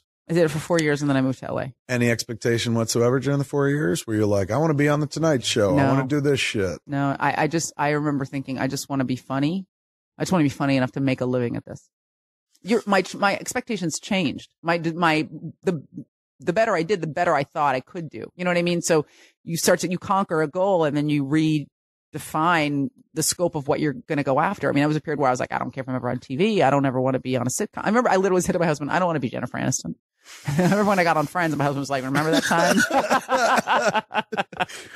Well, then you could walk away going, now I can now say for a fact, I don't want to be Jennifer Aniston. Before he got to Friends, though, how many steps? Many steps. From that first night when you stepped up to the mic to Friends, how long are you talking? 4 years of touring and making no money and kind of loving comedy but hating comedy. Got a comedy tour for a few months, came back and I was like, okay, I feel like I'm ready to move to LA. My husband was going to go to law school, so we decided that was the time to move instead of waiting another 3 years. So we moved here then. And then he go to law school here. He went to law school in LA. Yeah. And then several years of, and this whole time he's just like, keep going. Yeah. Oh, does he watch it? Do you make him laugh? Oh yeah, totally. He doesn't come to my shows anymore, but for years he did. He would come to my shows. He would take notes. He was like a coach, cause he's hard to make laugh. So like if he likes something, he's like, that was a really good one. That's like manna from heaven. I destroyed. And then, years of living in a dumpy apartment, getting a cash advance on my credit card to pay my other credit card, that kind of thing. And then I got a deal, and I got a development deal. That was when you could still get development deals. All that time where you're living hand to mouth, you're just living off of comedy at this point? Or do you have like I had a day job. I had a day job. I was an advertising executive. And even when I first moved here, my last job in the advertising world, I built a website for the Mighty Morphin Power Rangers movie. Get out of here. Yes. How cute is that? And look at your geek credentials. Oh my God. As well. On a Mac Plus, essentially. It was what Now, when you do that, are you expected to know a shit ton about the Mighty Morphin Power Rangers, or do you just start learning? They give you the window to learn. I was working with Bandai. I worked on that movie. Bandai was developing a set-top box, kind of like a really early version of what's that shitty like internet box you can get like in a hotel room? Telebox or something. It's like a set-top box. You know what I mean? You could get on the internet on your television. Right. And it was priced like an astronomical, like $500. Like a web TV. Yeah, but you couldn't play any games on it. Right. You know what I mean? Check your internet. Yeah, exactly. You check your internet, like, big boxy pixels. And they wanted to sell it at supermarkets. And I remember like spending months researching this category. I mean, like, there's no way someone who shops at Kmart or shops at the fucking Ralph's is going to buy a $500 magical box that will get them on the internet on their television. You people are out of your mind. You need to drop this price down to $100, right? Or it's the dog again. It's not me. I swear. I'm like, do I have peanut butter on my ankle? My hands and tongue. Is it a girl or a boy? It's a little girl. She's working very hard to remove whatever salt or residual food item I have on my ankle. Lady loving ladies. Wow, it's getting erotic. You'll notice she's not hitting my feet. No, she's not, and she's assiduous. I mean, she's really thorough. She's working away all the way around my ankle. Thank God we're both married, because the use of assiduous just won my heart. Urkel with breasts and now assiduous. Oh my God, what a vocabulary as well. So, I made a big speech. Like I was this like eager little ad executive, and I made this big speech, and it was all these Japanese. I'm sorry, this is going to feel racial, but there were all these Japanese executives in the room, like from Japan, not Japanese American, because they would have listened to me. And, and they were like, "Oh, women," and they just like literally dismissed me out of hand. And that company's out of business. So you were the right one. I was right. Somewhere there's every once in a while they turn on the talk and they're just like, should have listened to. Yeah, she was so right. Should have listened to Black Girl.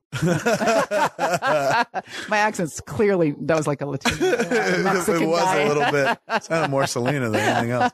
All right, so you get to a place where you get a deal. Yeah, so I got a development deal. I mean, I was like, it was a time when every comedian was getting like a sitcom. We're getting there, aren't we? Right. Where every comic was getting a sitcom-y thing. And so I got a sitcom deal. And then that didn't go anywhere. So yeah, but then I got Talk Soup. Explain what a deal is to those who are like, right. So they don't give them out anymore. So I'm describing something that doesn't exist. It's true. But there was a time when they did money was falling out of trees like pussy on the Eddie Murphy. So there used to be this deal. Guys like Seinfeld and Ray Romano. You had Drew Carey. These guys that were shows were built around their act. Paul Reiser. You'd get up and you'd develop 5 to 10 minutes that was like your point of view material about your life and your world.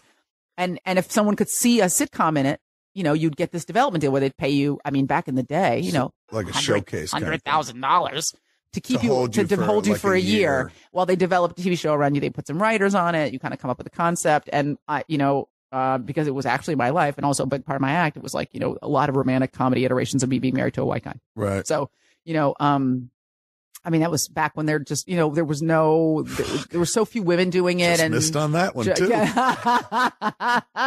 It's all lining up, just not for you. It's the tall. I got to keep remembering, Kevin, you will never have been tall. You were always big. She's tall. So how long? 1 year? 1 year. They're always a year. So I got that one. And then. Did you ever shoot anything?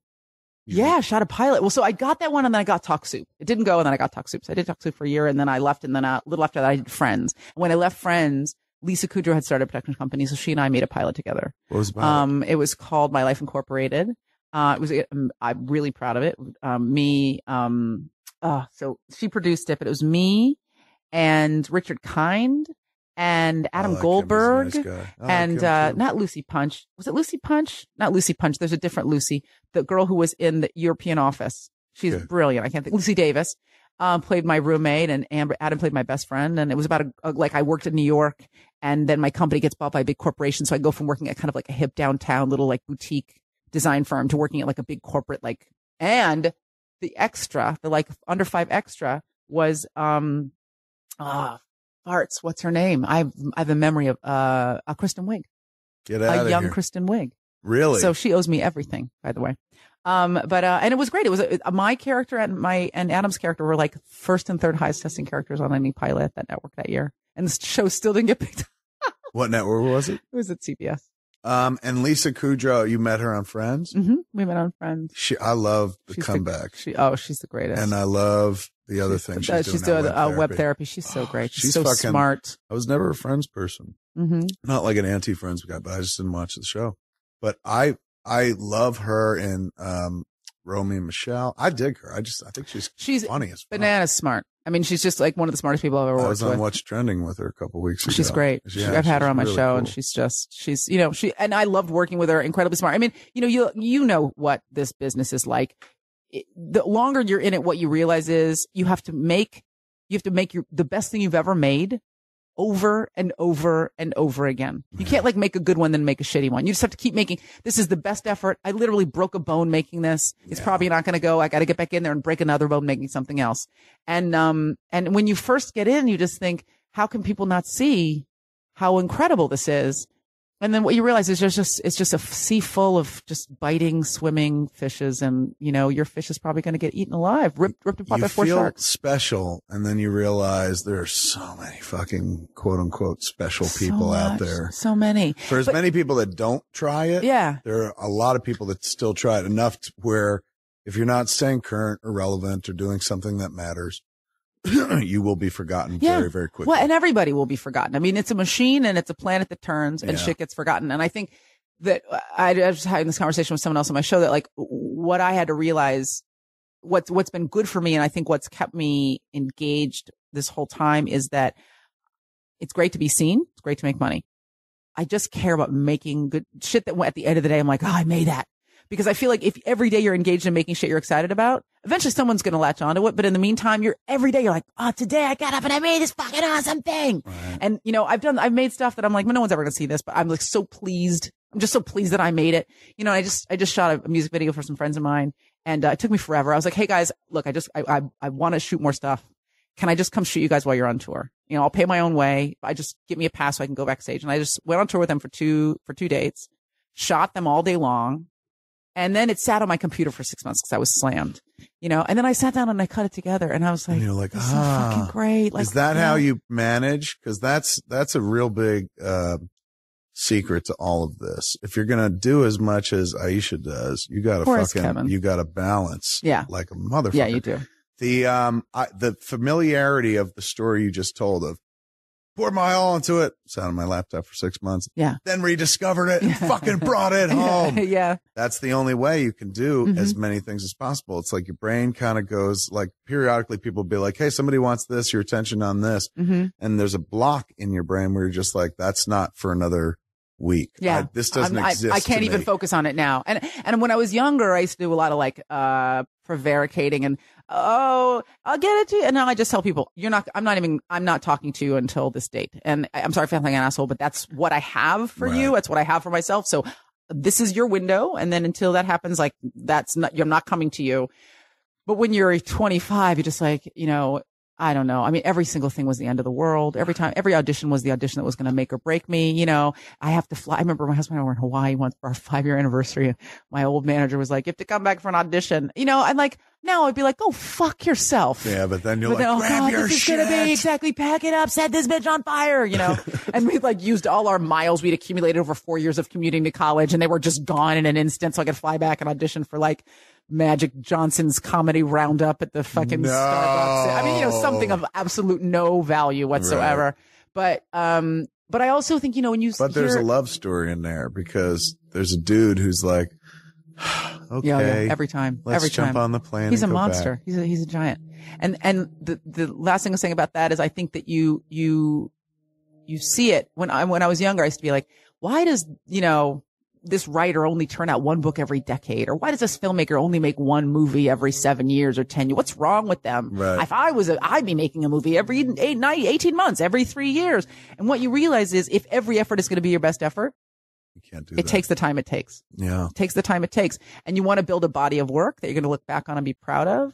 And so you just can't be cranking. It's all got to be something that's in you. You know, that's why I stopped. That's why I stepped off of the filmmaking. I'm going to ask you on my show. You will. You know what? We should do that. Let's do that now. We're going to head over to Aisha's show, man, Girl on Guy, and continue our discussion. And over there, your audience is going to be bored to tears because I still want to talk about the show that you're on now. Yeah, I never talk about myself on my show. So really? They don't ever hear, but no, I never talk about myself on my show. What do? You talk about the other person? I listen to the other person. Sometimes I interject stories about my childhood, but I never talk about current shit. So we'll continue this over there. All right, man. So follow us over.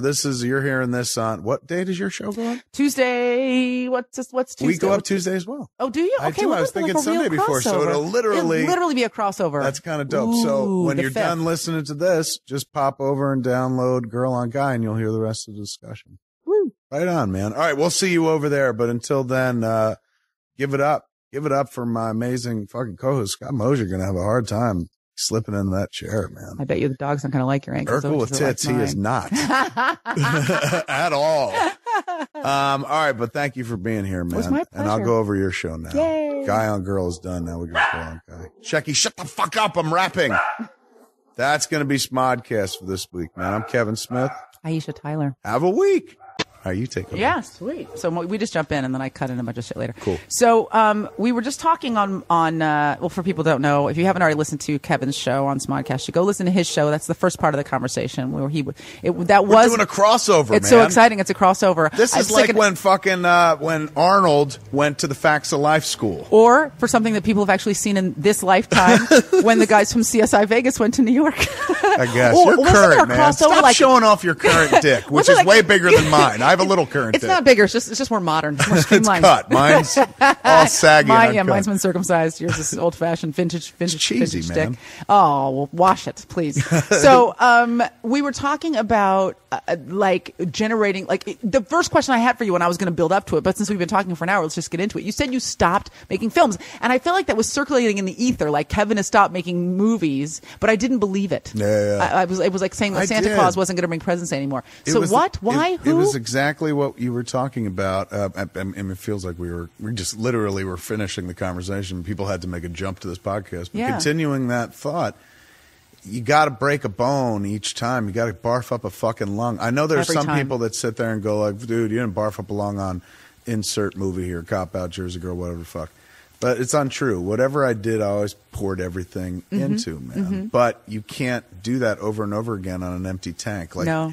Everything that I had experienced in my life up until the moment I was like, okay, it's time to make Clerks. Right. Fed me for a long fucking time, but eventually the tank gets empty because you go from being somebody who's ingesting the world to somebody who's outputting and trying to create shit.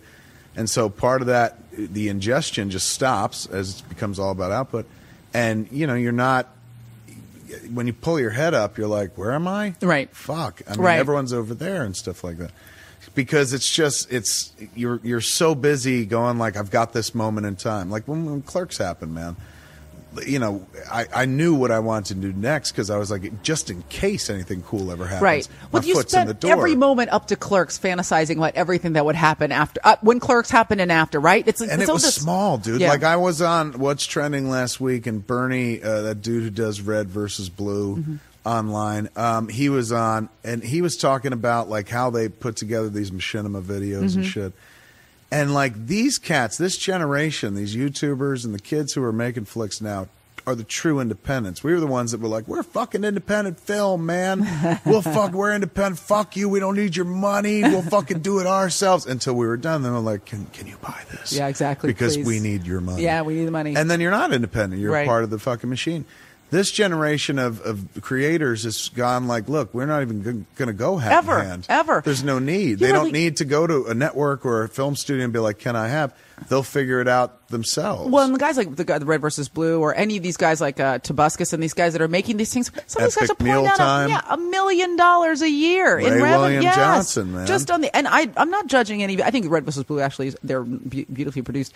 Toby Turner, who I think is an adorable guy and I love what he does. I mean, this is not elevated filmmaking. You know what I mean? It doesn't matter. That's the thing. It's like, and if you think about the indie film movement in the late '80s, early '90s, it was also people going, this isn't elevated cinema because it all looked like shit. It was about the content. Yeah. And once again, the generation that watched that shit go, oh, it is about the content. So you can sit there and go like, I'm going to play a video game and put voices in it. And that's going to become something real, legitimate. Right. Like in a world where people go like, I don't get it. Anybody can do that. It's like, well, yeah, that's the point. But we did it first. Yeah. And now others will kind of follow. And so when you fucking play it all out, I mean, no matter what you do, you put everything into it. You get to a point where you're tapped. Yeah. Where you're tapped. And I think also if you have any level of, any level of success, where you're able to sit back and examine what you've put out there, and you're not in that period of abject panic that most of us are in for a good part of our career, which is like, I got to keep working for fear of obsolescence or also starvation. Right. Where you get to the point where you can say, I don't want to do those things. If you don't have a story in you, then why put yourself through it? Why make some shit other people want you to make that, because if you can't get a boner for your own shit, how are you going to get a boner for like this other piece of crap that somebody brought you? Bingo. Yeah. I looked at it like this, man. Like at the end of the day, all I am are the stories that I got. Like that's my only currency in this life. And film afforded me that, a voice, gave me a platform, let me fucking not be a guy to work with his hands for a living.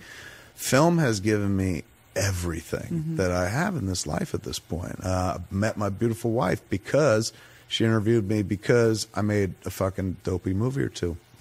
I got a kid with her because I made those movies and stuff. I live in a beautiful fucking house that I bought from Ben Affleck because all this shit because of the movies and because of film. And the love of film happened when I saw Slacker and said, oh my God, like this is possible. Right. Like you could just tell a story and you don't have to be from New York or LA, and it doesn't have to have famous people, and it doesn't need 3 acts. And this is a movie that doesn't even have the same character. You're just training a character every sequence. And it's just fascinating to me. And this dude, I wasn't very, I didn't go to Dartmouth. So, so when I saw that it was like Slacker is made in Austin, Texas, I was like, this guy didn't make his movie in New York or Hollywood. He made it in bumblefuck Nowheresville, Texas. Austin, of course, is the capital of Texas. Not so bumbly. But not still. bumbly, an arts capital as well. But had I known that, I never would have tried it, because I would have been like, oh, well, of course, he lives in Austin. Like Austin would have become a touchstone like New York or LA. Right. So I see that movie and I go, that empowers me. It makes me go, and then it always sounds shitty, and I don't mean it this way. I saw Slacker and said, shit, if this counts, I want to do it. Yeah. And it's not like me going, that movie sucked. That's me going, this was a dude from nowhere who didn't wait for a go sign or a handout. He wasn't born into the business. He has no movie stars. Right. He's a guy, as far as I could tell, because we didn't have the internet then. I read an article in the Village Voice or something like that. As far as I could tell, he was a guy not all that dissimilar from me. And if he could do it, why couldn't I do it? I don't even think you have to apologize for the hubris that is required to undertake the massive effort that is needed to make a film. You need it's anything to get up in front of people and say, here's what I think, here's what I do. It requires, I've always felt, a mixture of what I call a responsible, what is the term I always use? Fuck. This is why. I've smoked it away. This is you smoked it. Poof. A reasonable amount of unreasonability. Yes, absolutely. It's unreasonable to be like, oh, I'm going to make a movie. Or people are going to give a shit about what I say or think or something like that. Yeah. So a healthy, never be unreasonable to the point of, I'm going to leap off the roof and fly. Yeah. That's irrationality.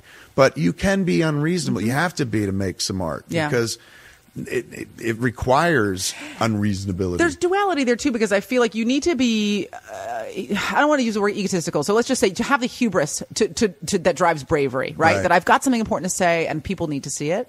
But the other side that you need is the idea that's like, if I'm going to put this much energy into something, I've got to make it great. It can't be a layup. It's got to be something I really invest my time and energy to. You want to be through the door first. Yes. I love comic book movies, and I'll watch them from now until the end of time. People are like, you love comic books, you should make a fucking comic book movie.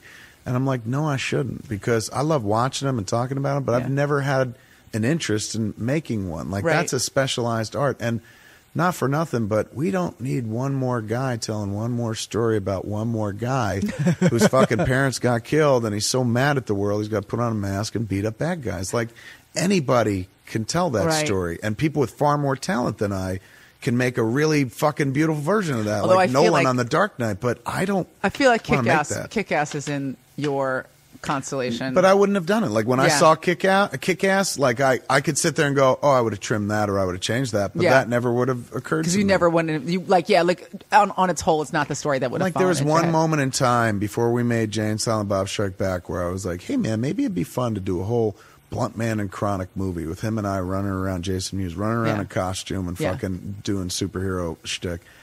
And then I was like, you know what? That'll be a tiny sequence in the middle of a movie. Rather than an entire. But I loved film so much. It fucking gave me everything. It was The Lady in the Lake, man. It was The Giving Tree. I think about that Shel Silverstein book. Always made me cry when I was a kid. And the kid who keeps coming back to the tree and like, I fucking need this. I need this. I need it. Then the tree is given everything. Everything. At the end, there's nothing left. He even cuts the tree down, makes a boat. Get the fucking away from the world. Oh, this guy's the worst, the biggest mooch on the planet, the worst boyfriend anybody's ever had. And then one day he arrives old and he's like, the tree's like, I can't give you, I don't have anything left to give. I've given you everything I have. And the guy's like, well, I just need to sit down. So he sits on the stump and shit like that. I always felt that film was kind of like that. It was like The Giving Tree. Everything I got from it. And then one day I realized that I was using it like an ATM, like it was what paid my bills. And I wasn't making a film because I was like, if I don't tell this story, I'm going to fucking die. I was like, if I don't tell this story, well, I don't pay my bills. And if I don't tell it, I'll tell another story because this is what I do for a living and people give me money to make pretend. You become acclimated to it, comfortable with it, and suddenly the love of your life becomes this horror that you're just like, trick me out, man. And not even the horror that you're like, I'm paying her money to use myself.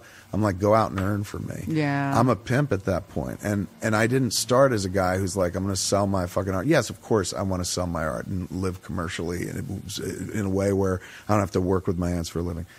But I don't want to get on a treadmill where it's like, I got to make some fucking art quick to pay my fucking bills. Right. That was never part of the plan. And when you get deep into a life that you didn't ever see coming, this wasn't planned. I just wanted to make Clerks. I was like that Bernie guy. I wanted to make something, and maybe somebody would see it, and maybe in the future, next time around, they'd give me money to make something else so I didn't have to pay for it. Right. So all of this is like, what the fuck? So it went very, very well, but at the same time, like, you become, maybe not, it's not so much I'm accustomed to a certain lifestyle, but like you're going to live out in Los Angeles, man. You got to be earning on the regular basis. It's one of the most expensive fucking places on earth. Also, you come to a point in your life where you're accustomed to living a certain way. And then you add a kid and fucking mouths and shit like that. And suddenly you're like, all right, man, I got to fucking pay bills with my art. And before it was the luxury of, I'm going to make some art and sell my art. And now it's like, well, you better go to work because that's what you do. And I had to unplug from that because I was like, fuck it, I'm treating it like an ATM. Like that thing I love more than anything in the world was being corrupted by a base need of like, I have to survive. So I was like, unplug and figure out anything else. Like it became, movie money became heroin where it's just like, I can't put it down. Right. And I was like, break the chain and figure out how to put it down because one day, because we're also talking about like it was right after the economy started. I was going to say, what was the moment though? Like, was there like a Zack and Miri was the moment for me where I was like, fuck, shit's not fun anymore. Oh, during the film or after? Yeah, making the movie, and I loved making the movie. It wasn't like there was. I love it too. It wasn't like anybody was shitty on it or something like that, but. Clerks 2 always felt like the last good time where everybody was in it for the fucking love and shit like that. And that to me is when you're at your best. If you look at any of my shit I've done, the ones you tend to like the most are the ones I had the least money to do. So they're made with the most fucking heart, passion, all that shit. Right. Zack and Miri is a movie that's made with a healthy $25-30 million budget and shit like that. Everyone got paid very well and shit. So, and if there was ever a problem, you just threw money at it to solve the problem. Right. And so I look at Zack and Miri and I dig it. I think it's very funny, and I don't mean to put it down or diss it by any stretch of the imagination, but it's Kevin Smith doing Judd Apatow doing Kevin Smith. It's Kevin Smith going, oh, the shit I used to do is fucking popular? Well, I could do this in my fucking sleep. Yeah. And you know, that's not true. I mean, look, maybe I can do it in my sleep, but like, there's different circumstances. When you've got Universal behind you, they know how to fucking open comedy. Right. How's it a place? Maybe not so much. And I'm not saying like it was their fucking fault. Like, Tidal was kind of difficult to get on TV. We found later on, blah, blah, blah. There's a lot of reasons. And also, you know, some people tell you it's just not as good as a fucking Judd Apatow movie for whatever reason. The movie didn't connect in the way that we were kind of hoping at the box office. But even before that, when we were making the flick, I was just like, you know, I'm glad everyone's getting paid and shit, but like, and I was getting paid. Don't get me wrong. I was getting paid fucking healthy. It's the most I ever got paid to make a movie. But there's something about, you got to be uncomfortable to make art, man. Right. It's like we were talking about being a stand-up. It's like you got to be willing to go to that place where you're like, I'm just going for the fucking laugh. Yeah. Like, I'm sorry, it may hurt your feelings. It may ultimately fucking tarnish my soul, but like in the moment, there's one goal and one goal only. Yeah. Same thing with anything else or with that. Well, and to transcend too. It's like, you know, this is not a new idea, but you know, the idea that if you didn't offend someone, if in a comedy play, if you didn't offend somebody, you didn't do your job. Right. You're not there to break people, but you're there to tell the truth, right? And if you don't feel the kind of the urgency that will make you say what needs to be said or do what needs to be done, you don't have that urgency. It's hard to do something impactful. Everyone can go, eh. I mean, you know, I say like, if everybody liked it, right. You know what I mean? Well, you want it to polarize the shit out of the room. 50% loved you, 50% hated you, but everybody was talking about it. Right. If you get to the point where you're like, you know, or if you feel, you know what I mean? Then, I mean, You get to a point where you look at it and you're just like, did the kid who saw Slacker in the Angelica Cinema at age 21 on his 21st birthday, that magical August 2nd, 1991, when fucking lightning struck and suddenly Shazam, I was Captain Marvel because I was like, I have an idea. I want to do something. So I didn't know what I wanted to do. That kid never foresaw Jersey Girl. Yeah. He never foresaw Zach and Miri make a porno. Like, there was something I didn't realize until later on. I didn't like making movies because it was like, oh shit, like I get paid money, or I like now we're fucking famous, or we can do what we want, or I don't have to go to my Aunt fucking Barbara's house if I don't want to, or any of those reasons. Like, really, at the end of the day, it was being through the door first. Right. You know what I'm saying? Like, I could never be a fireman, but there's something about the aspect of going through the door first. That's and yet, like, whenever I talk to cops and they're like, hey man, you gotta go through the door first, like on the job, I'm like, Jesus, that's why I'll never be a cop, because there are bullets on the other side of your door. Exactly. But like, doing something first, that's what meant something. So like, when you're like, and I'm not saying I'm a fucking trailblazer, but I did blaze a path, and it's tough to then just follow a fucking path. Right. Like, you yearn to be fucking like, you know, like there's a scene, I always refer to it, Butch Cassidy and the Sundance Kid, where they're auditioning to protect the train from train robbers and shit. And so the guy's like, I got to see you shoot, hit that can. And so Sundance has his gun out, and he's not allowed to draw, and he's just firing, he can't hit the can. The guy goes, you're terrible. He starts walking away, and he's like, can I move? And he goes, what? And he goes, can I move? And he goes, like, yes. And so he draws and fucking just hits the can multiple times and shit like that. When there are even the constraints of freedom, and this sounds like such a first world fucking thing to say, but even the constraints of freedom, you know, are constraints. Like, you can't move. Well, and here's the thing. I mean, you ought to know you're on fucking network television. Yeah. And I mean, there are some literal specific changes that happen in success that. And myself out of the equation, filmmaking. When you're making a movie for no money, everybody leaves you alone. I don't know if you heard this story. It's one of my favorite stories. It's Sonnenberg, Barry Sonnenberg, directed Men in Black.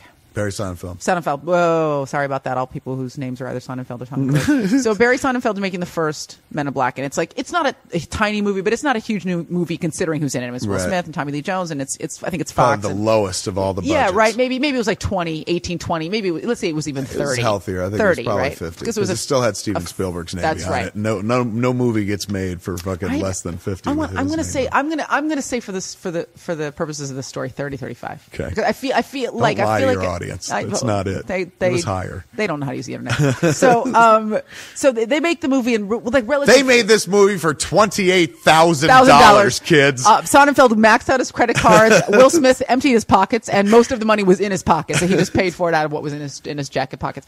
So they make the movie, you know, relatively unimpeded, and it's this massive hit, right? And kind of a surprise hit. Like, I think it almost felt like it was going to be this little cult kind of side movie. It wasn't based on a comic book that was all that popular. No one knew it. And it was from a small comic and no one was imprint. doing comic book adaptations at the time other than Superman. There wasn't this like comics had died because Batman and Robin, I believe, had happened. Like, Joel Schumacher had great success with Batman Forever. Batman, the Tim Burton one, did well. Batman Returns did less well. They bring on Joel Schumacher. Batman Forever does very well, has Jim Carrey at the height of his powers. Right, that's right. Then the next one is Batman and Robin, and it makes like 100, and everyone decides comic book movies are over, except for Men in Black, but even before them, Blade. Oh yeah, Blade. But New Line and Blade brought the comic book movie under the radar, right? But very under the radar. Nobody was going like the comic book movie's back, right? And the reason that Blade worked and continued to work is it would never cost a lot of money to make. So they had a beautiful, perfect business model there. Make your movie for $8 million, $10 million, $18 million. It makes $50 million. You win. You're a winner every fucking time. Totally. Every time. Sell it overseas. And they did the smart thing. They had a guy who was already a movie star, right? But like who didn't have. But nobody wanted to work with him. Yeah, well, exactly. That maybe as well. That too. And he was building some kind of a crazy race army in Utah. So I'm never quite sure what happened with nobody that story. knows. He doesn't even know. So so they make this movie and obviously it's explosively popular, right? Then they go back to make the second one, and now all hands are on deck. Every person with a suit and a tie is like hovering around craft services, and all hands are out too. Yeah, everybody's got a fucking back idea. Unless I get fucking paid. So then it goes from being $50 million to being like $120 million movie, right? I think even more. And, the second one was $200. See that? God, I'm glad. I love to make shit up, and you're checking me, and on my own show. I remember it being way. I guarantee pricey. you, your film foo is better than my film foo.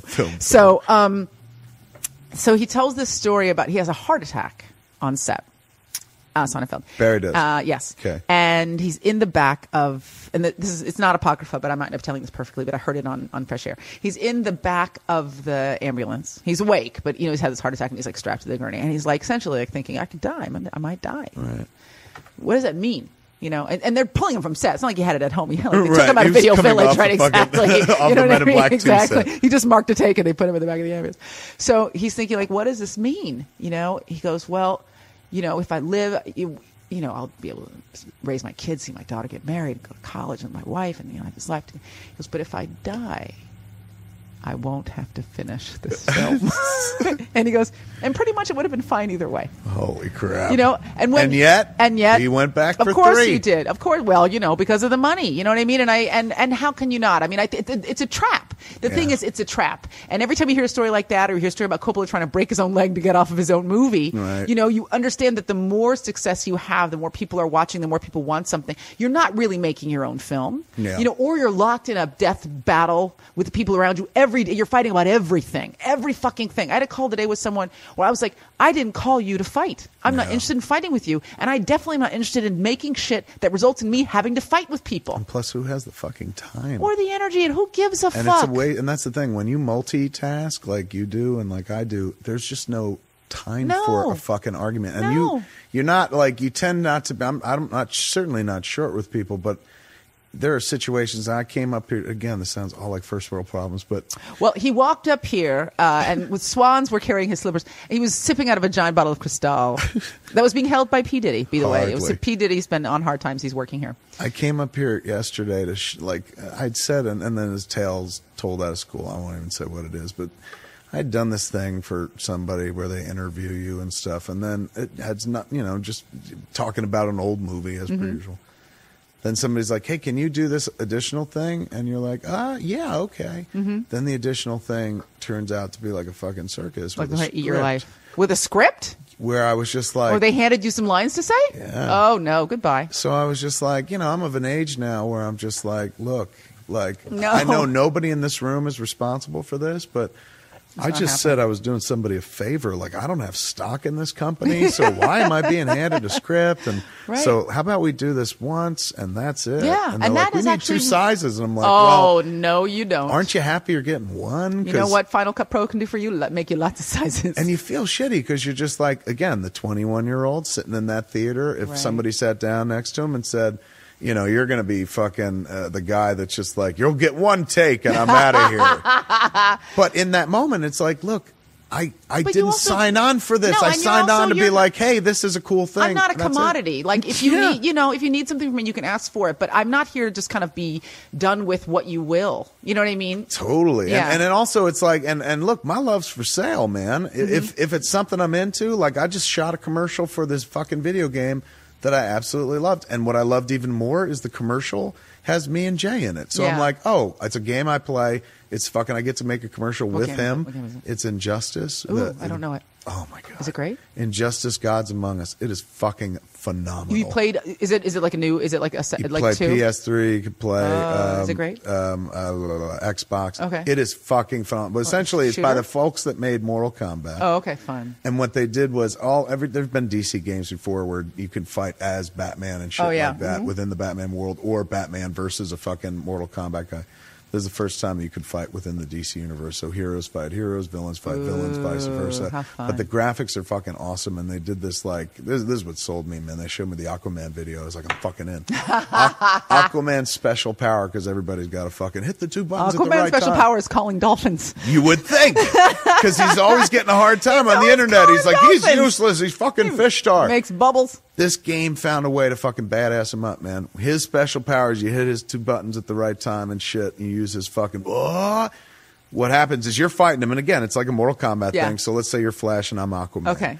So I'm running circles around you. That's all Flash can do. And you're running a circle around you. And you're hitting me hard. Okay. As you I'm giving you some liver shots. All right. I catch you. I use my superpower. They zoom in on you, and you fucking see him like call it in or whatever. A gigantic, and this is the animation on it, a gigantic tidal wave containing boats and fish and fucking whales swamp you.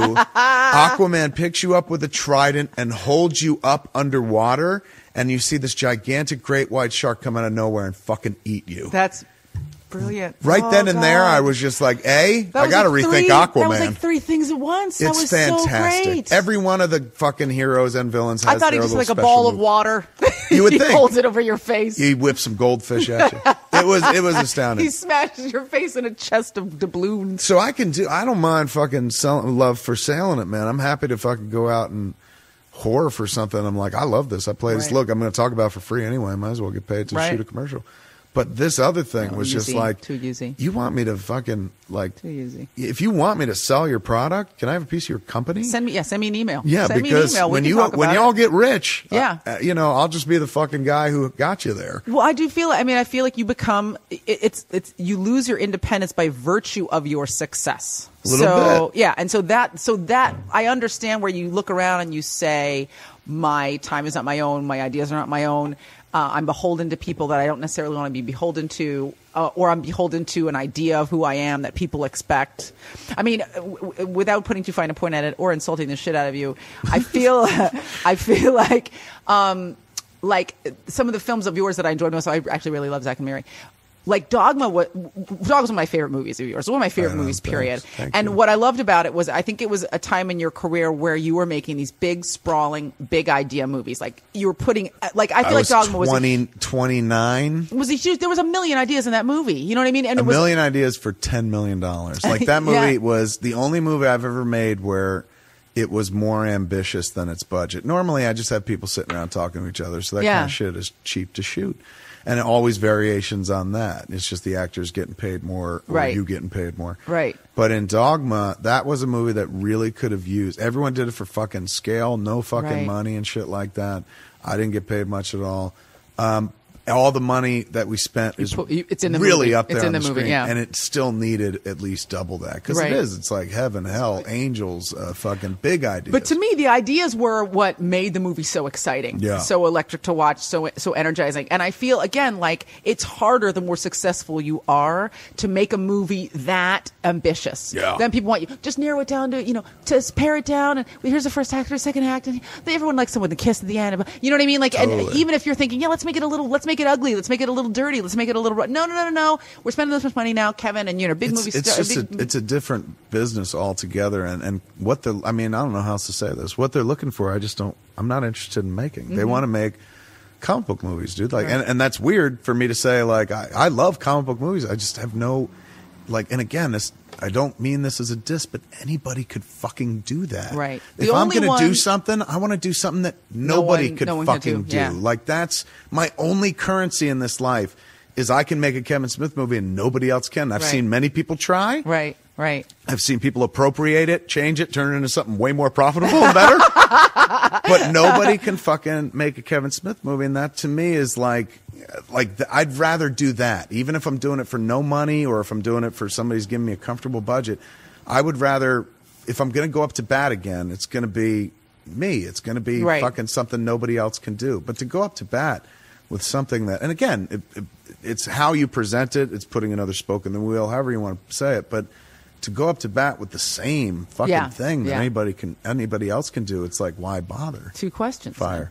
Question 1 is pedestrian and mundane. You probably already talked about it, but what about Avengers? How did you feel about Avengers? I loved Avengers. That was the first superhero movie I saw where I was like, this feels big and new. It hit all the points it needed to hit for what they spent and who it was. Yeah. But it was the first time I was like, so funny, so much smarter, surprising. It was. I saw it on. I was in Australia. We were doing a Jay and Silent Bob Get Old tour in Australia, and we had done a show that night.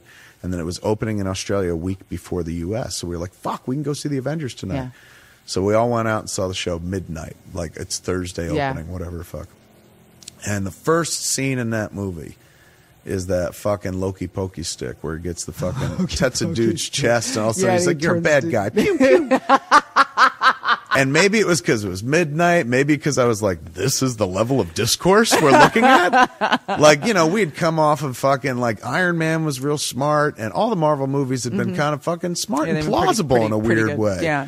And suddenly, right off the bat, we got a guy making bad guys. There was also there was like some early bad face acting. Like that first 3 minutes, bad face acting on making evil face. Yes. It was challenging. Honestly, it was a tough opening few minutes. That being said, it colored the rest of the movie for me a little bit. And I didn't end it going, I fucking didn't like this. I was just like, yeah, Hulk was cool. The next time I saw it, though, I was completely different. Like, I was like, you know what? I mean, I guess I'd had a discussion with Scott Mosier. He's like, dude, you'll buy the fucking, I'm so mad I turned into a monster, but you won't buy the magic stick. Yeah. And I was like, all right, fair enough. So angry I grew 3 feet. But that was the comic nerd in me where I was like, dude, that's science. Like Bruce Banner turning into the Hulk is science. This is a magic stick. Yeah. It's like one is based on the Marvel science.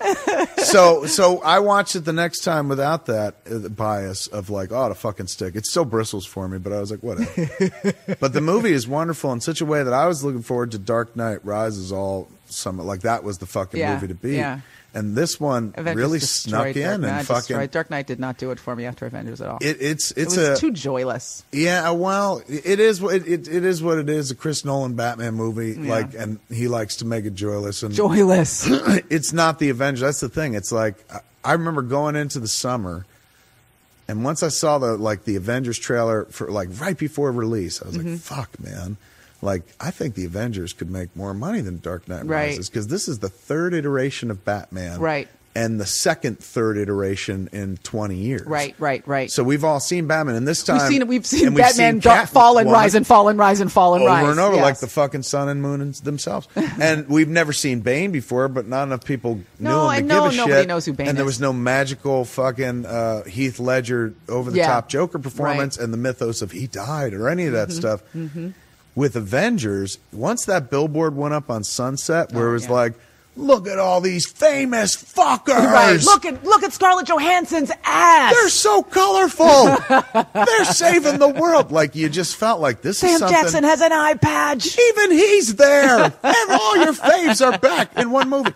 It just felt like, wow, they're giving people something they've never seen before. And then he used them properly. He used them properly. And to me... Are you a Buffy guy? Were you a Joss? No, I wasn't a Joss. I was not a Joss. I'm trying to think of when because I still am not a Buffy person. It wasn't like I went back and consumed it afterwards. I mean, I'm trying to think of when I got into Joss. Were you a Fireflyer? I didn't watch the series, but I watched Serenity. I mean, I watched the movie. I think so. Maybe then. So going in, I didn't watch Dollhouse either. So you're not even religious about it. You're like, oh, he's a good guy. No, yeah, I mean, I like him as a person. I was not I'm not an anti-Joss guy, but I didn't watch. I watched a few episodes of Buffy when we were casting Jay and Bob, and that's how Eliza got in the movie. So whatever she was in, I think the Hellmouth stuff it was called or something. Hellmouth. Dartmouth. I think I saw that stuff. I didn't see the Firefly stuff. So I'm not a brown coat or anything like that. So I kind of went in. I didn't go in with arms crossed like, you fucking impressed me. Because I was like, look, they did the smart thing. It's Marvel Moneyball, where they're just like, find somebody who knows the genre. Right, who knows this world. Knows how to work with effects, knows how to direct a movie. maybe they're coming off of something that didn't do so hot, and we get him a little cheaper for a price. Yeah. And and he kills himself to make it. But what and he also did, the responsibility he's given with that piece as well. I mean, he's no pig in a poke. It's not like fucking Joss Whedon couldn't get hired in this town.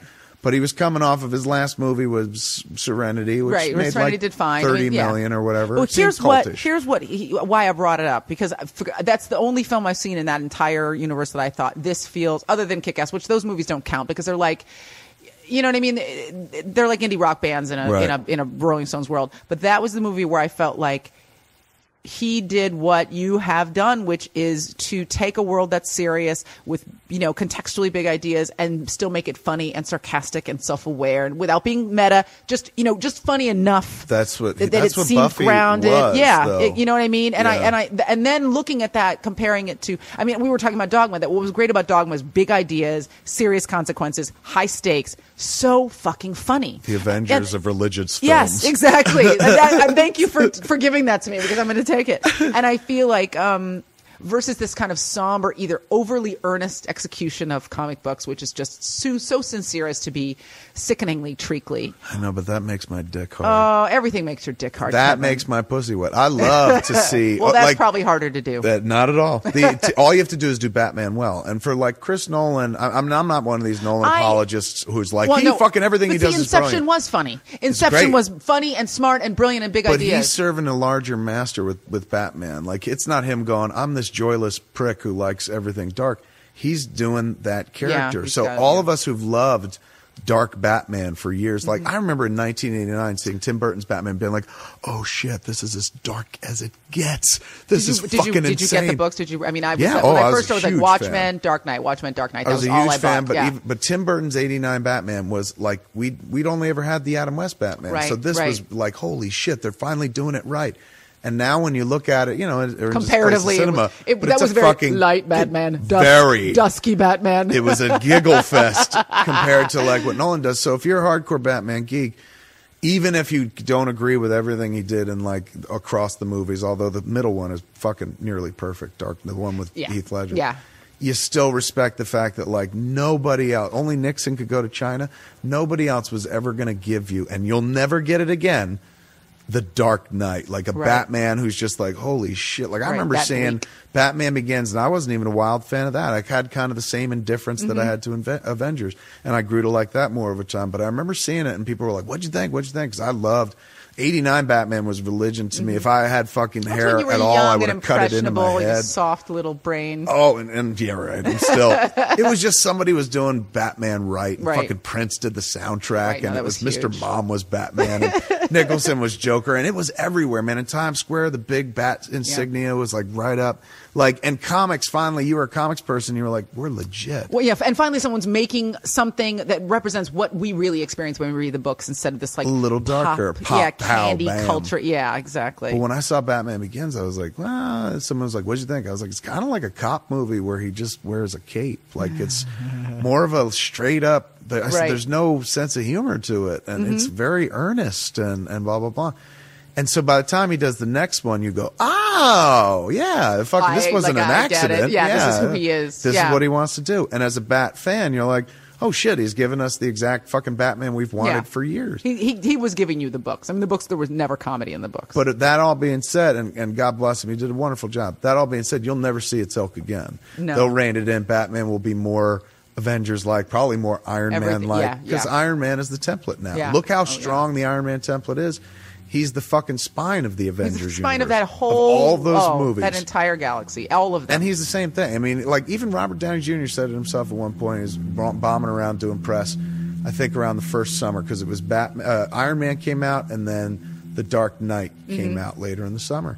And he was like, why does anyone give a shit about Batman? He's so fucking morose. He's going, Tony Stark, he's a playboy. He's fucking having a good time. He wore a Black Sabbath t-shirt for two-thirds of the movie. It's kind of badass. Genius. It was so fucking But badass. I give that credit to, and I'm talking about this everywhere lately, when it comes up, Iron Man comes up more than you would imagine. I think there's this weird renaissance for it. Maybe because 3 is about to happen. Maybe so. Jon Favreau deserves all the fucking credit. I mean, I know there was somebody that hired him, and it's probably Kevin Feige at Marvel who runs the operations over there.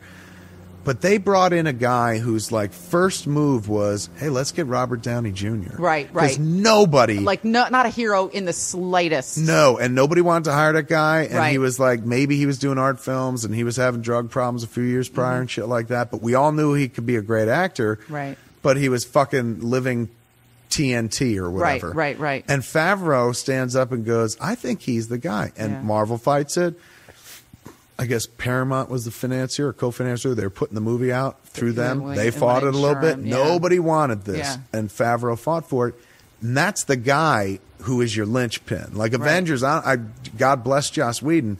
Without fucking Robert Downey Jr. as Iron Man, you don't get there. Man. Right. It's just he is the fucking spine. He was. And that all comes from like a dude going, I think it's this guy. He made an art house choice. And then they put Gwyneth Paltrow in it. Right. And once they got a real actor at the center of that movie, everything suddenly changed. Becomes actor bait. And like other people who's like, I would never do a movie like this. Get in an iron suit. Give me a break. Think about it. You don't get to Ben Kingsley in the new Iron Man without fucking hiring Robert Downey Jr. It may have been like, we'll look back at the ripples of that move for the next 20 years. Robert Downey Jr. is fucking like not just back. He was never here. Right. This yeah, before. Never. No. Like this is not a renaissance. This is a naissance. This is yes.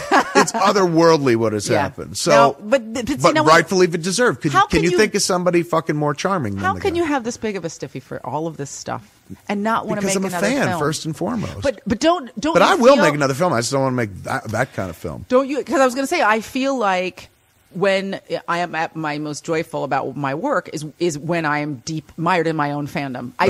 Because I think that's, you know what I mean? Like when I'm like, oh God, this is going to be so fucking awesome. Yes. And I feel like that when you step away from the work is when you aren't excited about it. But you don't sound like a guy who's never going to make another movie again. I don't know. See, I think like I spent the first 20 years making, and now I'm okay to like advocate, to kick back and be like, hey, I saw this thing that was cool. And granted, a lot of times I'm advocating shit that it's not like, hey, I've discovered this character called Batman.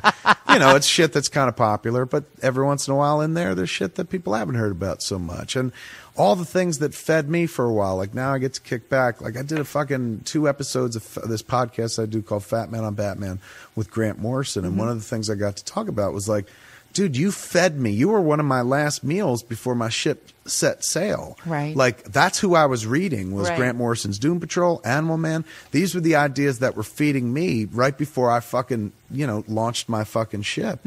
So it's cool now, like 20 years on, like there's this loop closing of sorts where like I get to sit down with people that inspired me or pick the brains of people that I've always kind of admired and stuff, or sit down with people that I'm like, how did you do it? And I know I've done some cool shit myself, but like I like to hear about fucking somebody else's ascent, if you will. And I like to, I don't know, to share that. Like, I think that's the idea behind all the podcasts. Somewhere behind it all. So many shows. Far too many. It's not like you went away. I'm afraid I'm going to die. That's it. Yeah, I just want to get it all out as much as possible. I mean, you're establishing a legacy. That's okay. Yeah. It's interesting to me because just making the one, it's like a pint of blood every week for me. Yeah. So, but I mean, I'm doing other stuff, and I know you're doing other stuff. And if I had a job like you, I wouldn't do this. I would still do this, but it'd be a lot harder. I mean, you're not stipulating to the fact that you have an illness, which you do. You have you're like, I don't, but I mean, honestly, like I've gone to doctors and whatnot, and they're like, well, fucking lose weight. No, not a literal illness, a mental illness that makes you not be able to not work. Oh no, not at all. Like I work, I get up and I work. You're like always working. But I know, what that's tied to. I've told this before. It's a boring story, but I'll tell it one more time. I used to do one thing. I'd get up and I'd make movies and figure out how to make movies, write a script. Sometimes it took you a long time to get that movie made and shit. Like I remember the days sitting by the phone like a fat boy waiting for a prom date, waiting for somebody to call and be like, "You got the money, go make your art and shit."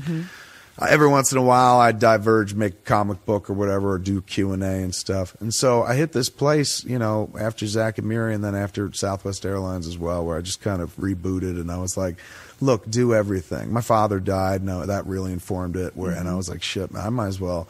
I'm going to die screaming like my old man one day. I might as well just fucking try to do everything dopey thing I ever. Favreau was on our spoiler show once, and he put it best. I try to steal it all the time. Sounds like I'm sucking his dick big time, but I love that Iron Man movie. He's a talented guy. He's a good guy. He's a very guy. He said, when you go to the theme park, man, you just want to ride all the rides before they throw you out. And I'm like, yes, that's the plan at this point. And maybe it becomes at a good time because it's middle age. Maybe this was my version of the middle age crisis. But I just got first I shut down. After Zack and Miri, I completely shut down and disengaged for about a month. And not even intentionally. I was scared that I'd get beat up on the internet because Zack and Miri didn't perform and fucking Seth Rogen had been such a role and people were going to be like, only you could fucking ruin Seth Rogen's career and shit. So I was like, I can't stand it. Look at it. I will disengage. And I sat around and I ingested for a while. And the shit I ingested, it was weird. I picked up where I left off. The same shit I was interested in when I started making films and then started getting paid to make films, I picked up again. Hockey, comic books, fucking Batman, like all the passions that were there before film that I kind of put to the side and have always woven into the films I do. But I fed myself on a steady diet for a month and kind of came out of it rebooted. Right. And when I came out rebooted, I was just like, do as much as you want. Stop trying to do one thing and do it well. Right. Because everyone in that world that makes films, they're far more adept at it than you'll ever be. I'm not a great filmmaker. I'm a pretty talented and clever writer, and I did figure out how to shoot a movie, but I was not a visual stylist. Telling stories, obviously, I'm an oralist. I'm all oral. Aisha, you know that. I know that about you. I do. I feel that coming off you. It's coming off the robe. It's just that's my first language. I've always likened me as a filmmaker to learning 2 years of Spanish in high school and then going trying to live in Spain for the next 10 years. So I'm just like, ¿de dónde es la zapateria? Like, I didn't know how to tell stories visual. I knew how to tell that clerk story. I just set up a camera and let shit happen in front of it. And then one day they're like, Pwang, you're a filmmaker now. And I didn't know how to do that at all. So I had to sit there and learn my craft over the course of 20 years. And whether you're trying to or not, you just keep doing shit over and over. You kind of get better at it and shit. So the visual aspect started picking up. But it was always like fucking fighting in mud, to borrow from The Dark Knight Returns. Like, it was just I couldn't swing as effectively. Or, to borrow the Butch Cassidy fucking or Sundance analogy, can I move? Yeah. In film, I can't move. In film, there are set rules that I can't be as fucking limber as I can when I just stand in front of a microphone or do a podcast or do a Q&A or take the live podcast on the road or any of these other things. So me being a storyteller who likes to just tell a story rather than like, here are a bunch of pictures that tell the story. Right. If you look at my movies, it's usually people talking to each other. Right. Background doesn't really change. We don't do fancy things with the camera work. So for me, I'm wired to have people talk. As you can see, it's your show and you haven't even fucking spoken in 10 minutes. So that's how I like to do it. And suddenly I found that and I was like, oh, I want to do that. And that led to like, oh, I want to do this and I want to do this. And I think my father dying had a bunch to do with it. Doing one thing 20 years had a bunch to do with it. Right. But you just get to a point where you're like, there's so many other things I'd rather be doing. Like, I understand the magic of cinema. It'll never go away. And me backing away from it allows me to love it more. Well, and I agree. And I think, I mean, it's just, there was a moment earlier in the conversation where I felt like I would not be surprised if 1 or 5 or 10 years from now, you know, whatever the thing is that's simmering under the surface explodes out again when you've explored all these. I could do it on TV. Like, think about it. The movies that I like, the stories I like doing is this. 2 people sitting there talking to each other. Doesn't really require a lot of money and shit. And back in the day, before the advent of the internet and where we are currently, and before streaming, back when it was like you made a movie, it was in a movie theater, and then it went to home video. Yeah, then it was in a shittier movie theater, and then it went to home video. There's a chain of command, and you went down it. But back then, it was, you know, there weren't a lot of people doing it. Right. And then I kind of got to do it early, but now, like, there's so many different ways to convey a story. And I can, rather than waste the money that it takes to tell a movie story, because even if you keep your budget low, you, as a production, you're still beholden to, if you want to advertise it, you're paying the same rates as Batman. You're paying the same rates as Men in Black. Like, you don't go to a newspaper or television station and go, I want to run a commercial for my independent film. We don't have a lot of money, so can I pay you a tenth of what you would normally get? Right. So at that point, all the shit evens up. So it doesn't matter what you spent on your budget. And that math always drove me nuts, where I'm like, we spent $5 million to make the movie, and you're spending $10 million to sell the movie. I could have used that $10 million to make a stronger movie. Yeah, exactly. And why don't you just we could have sold it a different way? And why don't you be more clever about selling the movie and not just fucking do the same shit you do for every other film when it doesn't even make any sense, and do it for less. So that you get to a point of like, I don't want to do it that way anymore, and you realize, well, the stories I like to tell, I can set up a fucking webcam, I can throw that shit on YouTube.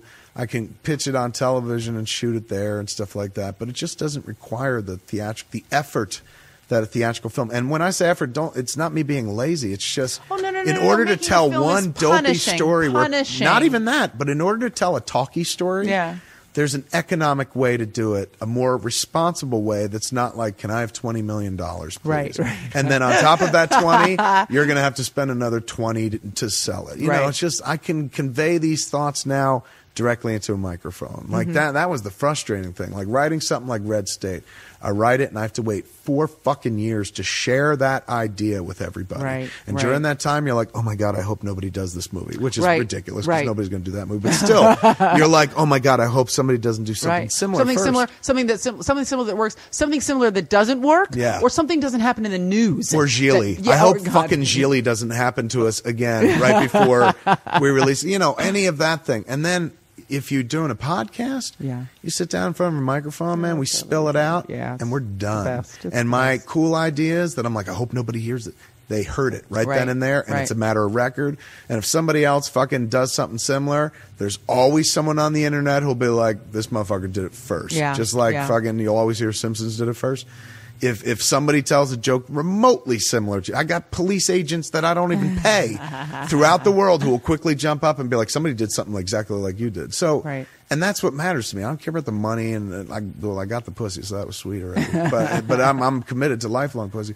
So it's not that. What does it for me is going through the fucking door first, being the one who it's like, if somebody else can do a similar, and again, we're not talking about rocket science, we're talking about dick jokes, but it's so hard to do something new. It is so hard to do anything new, so I'll take that. And some people will be like, well, why don't you use your time better and try to cure fucking cancer? Well, I'm not that talented. I'm obviously not only talented enough to pull off a clever dick joke, somewhat clever. But that's why it's not like I'm lazy. It's not like I don't want to make film anymore. I love it so much, it's easy to back away. And I've always been a fiscally responsible storyteller because I came from the low budget world. Right. And you know what you can do with this much money. So then the rest of it just seems like, wait, what? What's happening? It's madness, man. And it's just like, I'll find a cheaper way to tell the story. And I just keep reducing the budget. And a podcast is like next to nothing. It costs you a little bit because you start putting them up, and the more popular it becomes, you got to pay storage fees and shit.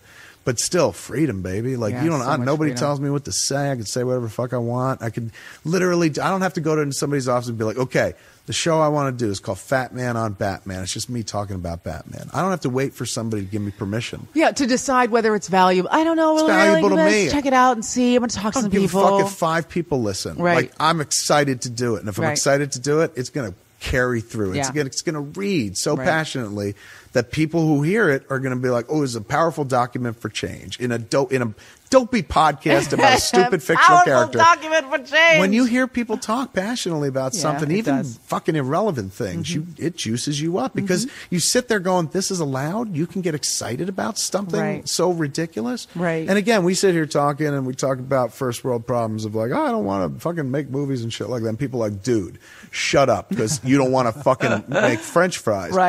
But honestly, I would make fucking French fries. I came from a convenience store. I don't give a shit about, like, I don't care how the money gets made. Money is not that material to me. Like, I can make it with my mouth, and if it's not through words, I'll put a fucking dick in it, and I'll get money, and I'll pay my bills. So I don't care about how I turn the dollar, man, trick or not. I don't give a shit. That's not where the love is. That's not what drives me. Like, I'll find a way to make money. So you can't sit there and be like, oh, you don't want this job. Yeah, I do. And not like I want it more than this job, but it's like, if I can't give you what I used to give you in this job, I don't want to do it anymore. It's just like, athletes get to a place where they're like, I can't fucking do what I used to do, man, because physically I can't do it. And I think creative people have the same kind of thing. No, I think the guff gets empty at a certain point. You have to. Now, one more question before we do self-inflicted wounds. Okay. And it is, you brought it up, and it's funny, I forgot about it, but it sounds like in that breath that you mentioned it, that it was pretty seminal in your life, the Southwest thing. Yeah, it was huge. Well, it's so interesting because I remember in retrospect now, it's ridiculous, but in the moment, it was the worst thing that ever happened to me. And that shows you what a fucking happy, blessed life I have had. In my head, Kevin, you're like you don't give a fuck, and you're like casual and glib, and you're I am now. Oh shit! Anything left of the old Kev went on that flight. So I'm sure people have heard this a million times on your show, but no one on my show has heard it, and I don't need you to rehash what happened, but I am curious about the fact that it seems like it was like this. Like a period, like a piece of punctuation. It really was. It was kind of the ending of something and the beginning of something else. And again, with time, because it's been almost like 2 years at this point, I'm very able to be like, fuck, what? And it was more than that now. I think it might actually be 3 years or something. It feels like it was a long time ago. Honestly, I think it was like 2009. So, oh my God. Yeah, it's getting further and further away now, just like my flight as I sat on the ground and said, I didn't think I was that fat. Now in retrospect, I should have played it differently, which is so weird because I'm such a fucking marketing whore. Like, I know how to sell my fucking pussy like you read about. And I was given the biggest opportunity in the world to do that, that thing. Yeah. And I couldn't process it. Like, Larry King was like, come on my show. And I'd been on Larry King's show once before for Dogma with maybe Chris Rock or something like that. But here he was like, come on the fucking show, talk about the airline. And I was like, wow, I'm finally getting invited onto Larry King's show. And it's to talk about being fat. Oh. So I was like, as much as I would love to capitalize on this, honestly, that's only a thought in retrespect. In the moment, I didn't even think about capitalizing. I was humiliated, man. Like, that would, to me, was my big secret, right? Like, if they ever find out I'm fat, I'm fucked. But everyone knew. But, you know, just because I put on a heavy coat and wear layers, in your mind, you're camouflaged. And, you know, when you're somewhat successful or even a mediocre success like I was, they stop reminding you about your shortcomings because suddenly your shortcomings become your pluses and shit. So and I don't think they see them because that's not what people are focused on. Well, you go from being, you fucking fat piece of shit, to, what's up, big guy? Hey, big guy. And you're big guy for the next 10, 15 years. And then suddenly somebody turns around and goes, you're not big guy, you're fat. Like, so fat that we're going to fucking not let you on this plane. And probably nobody ever would have found out about the incident. But I was so terrified they were gonna because I saw people getting on the plane, made eye contact, like, oh, they fucking know who I am and shit like that. So I figured somebody was going to say something. So I was like, I got to take control of this. I got to own this, yeah. And I started bang, just tweeting like fucking crazy. And also you were probably pissed. I was pissed, and I was just like, I just wanted to get home. And I was like, fucking, are you shitting me? Yeah. Like, you're out of your fucking mind. And I was still, to this day, there's a friend of mine who I fell out with over this fucking incident. Really? Because he was like, you got to stop talking about this. And I was like, you're out of your fucking mind. Like, this is not a shtick. Yeah. Like, he was like, he said to me. This is not like some kind of a thing I'm flogging for self-promotion. He thought it was a bit. He was like, Kevin, if I have to hear you say that you could put the armrest down one more time, like, I'd rather hear you tell you break the toilet story again than hear about the armrest. And I said, dude, like, you think this is a fucking anecdote, a funny anecdote? The only reason I'm out there talking about it is because if I don't, I'm going to fucking slip my wrist. Like, this is the most humiliating thing that ever happened to me. And the only way I could cope with it is to fucking tell that story over and over until it means nothing to me. Right. And he didn't see that. And I was just like, you just think this is a fucking bit? You're giving me notes on a routine? Like, we're disconnected right now. So it was tough. But looking back, I'm like, fuck, man, it wasn't that big a deal. But in the moment, I was like, everybody knows I'm fat. You know why? Because I flipped the microscope. Same shit I tell my kid. And I stole that from Carrie Fisher. One time somebody said to me, and this is not even on Twitter, I think it was on the View Askew message board back in the day. Like, I saw Carrie Fisher. Message board. Whiteboard, man, back in the day and shit. Looked like Reddit. I remember going to Reddit and I was like, this looks like my message board. Carrie Fisher, somebody had said Carrie Fisher was doing a Q&A and she said some shit about Jay and Silent Bob Strike Back. So I had her email address. I was like, who the fuck you think you are saying, I can't believe you get to that place in your life where the woman who I had a picture next to my bed growing up, I wanted to marry Princess Leia. Yes. I loved her so much. And here I'm writing a steamy email about who the fuck do you think you are? If I was her, I would have been like, I'm the fucking princess of the fucking rebellion. Universe. Piece of shit. You had me on your sheets. So I wrote her and she goes, Kevin, you got to relax, man. Sometimes you got to spin the microscope away and look and notice how small what you're getting tight about is. Right. So I was like, I borrowed that. I always give it to my kid. I was like, you gotta step away from the microscope and shit. And in that moment, I super glued the microscope to my fucking eye, and I couldn't get away from it. And I would I wouldn't go near the internet because I was so scared. But I'd walk into my bedroom. My wife would be there online, and like I'd be like, "Is it still at the top of the Google News page?" And she'd be like, "Yeah." And then I'd wake up in the morning, and she'd be up already, and I was like, "Is it still up there?" She's like, "Yeah." I was like, "How many articles?" She's like, 5,000. And every one of those articles, because I'm in my tweets going, "I'm fat, I'm fat, I'm fat," every one of them uses the fucking F word right in the headline. Fat director fucking gets mad for being fat. They felt the one word, the word that I'm like ducking my whole fucking life. All these people that used to write about me for like doing creative things, making a movie or shit.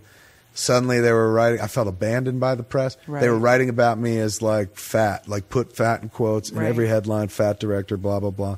The Philadelphia newspaper, the Philadelphia Daily News, had a fucking headline. I still think it's actionable because it didn't include fat in quotes. And it said, picture me, it said blimp landed. Wow. And I was like, Jesus Christ. Wow. I said nothing about being a blimp. So at first I got very, defensive and fucking, make fun of myself and attack at the same time. Which is what we all do. I mean, it's, if you're ever, I mean, like, that is the absolute number one outsider defense mechanism. It was what I always did when I was a kid. I make fun of my head. I make fun of my looks. I make fun of my race. It's like, I'm going to beat you to it. It's called stealing the thunder. Oh, okay. Yeah. But then what happens is, you're right. I mean, unfortunately, it can be feeding that machine. And I don't know. It's like, when it happened, I just thought what happened was wrong. And Kevin is being outspoken about it. I didn't react negatively. I thought he's like, fuck you. I'm not going to go quietly into that good night. I mean, I was outraged because I felt fucked over. Honestly, and this is going to sound weird to say as a fucking very privileged white man, but I felt profiled like a motherfucker. Yeah. I know I'm fat. Like, don't get me wrong. I don't walk around thinking I'm fucking thin, but I'm not what you're saying I am. I'm not. I know I fit in the seat. My belt is buckled. The armrests are down. Like, I'm fat, yes, but I'm not that category fat, and that means something to me. Right. The fact that I could still buckle the fucking belt and put the armrest down on a small commercial plane like a fucking Southwest flight is a badge of honor to a guy who carries around some fucking girth, man. It's like if I was ever too big for the fucking seatbelt, that's when I'd be like, oh my shit, oh my God, I'm a fat piece of shit. So maybe that moment was a wake-up call, but it wasn't in that way because my weight fluctuates all the time. But I honestly felt fucking profiled and they lied. Like, that was the thing that busted me the most. It burned me. I was like, you're lying. The woman saying to me, the pilot wants you to get off the plane. I was like, I know you're lying. Because he can't see me and I haven't seen him the whole time. And I'm sitting behind a fucking bulkhead seat. Like, and she's like, well, the plane does have mirrors. I was like, yeah, in the fucking bathroom. Like, this guy is no way. But I can't say this because I don't know if the person next to me is a federal marshal who's going to fucking tase my ass. Because I don't want to fuck around on a plane after September 11th. That's why I got off. Otherwise, old me, man, if it was pre-September 11th, I'd be like, you have to fucking carry my fat ass off this plane. I paid for this ticket. But after September 11th, I'm just like, I've read too many stories about dudes get drunk on a plane. Guy taped to the seat with the fucking duct tape in his mouth. Motherfucker stabs you from behind going, he's crazy. He'll kill us all. So for me, at the moment they were like, I gave as much as a fight where as I could. And I hit the lady on a human level. She comes up to me. She's like, you're going to have to get off the plane. And I was like, why? And I thought my mother had died. I was like, oh my God, did my mother die? Which made no sense whatsoever. But I couldn't imagine why they would be pulling me off. And she's like, there's a rule about weight. And I was like, wait. I said, nah, but the armrests are down. The seatbelt's buckled. And she was like, yeah, still, you're going to have to go, because you have people sitting on the other side of you. And I was like, they don't seem to care. I said, ma'am, I turned to the lady next to me. She was like 50.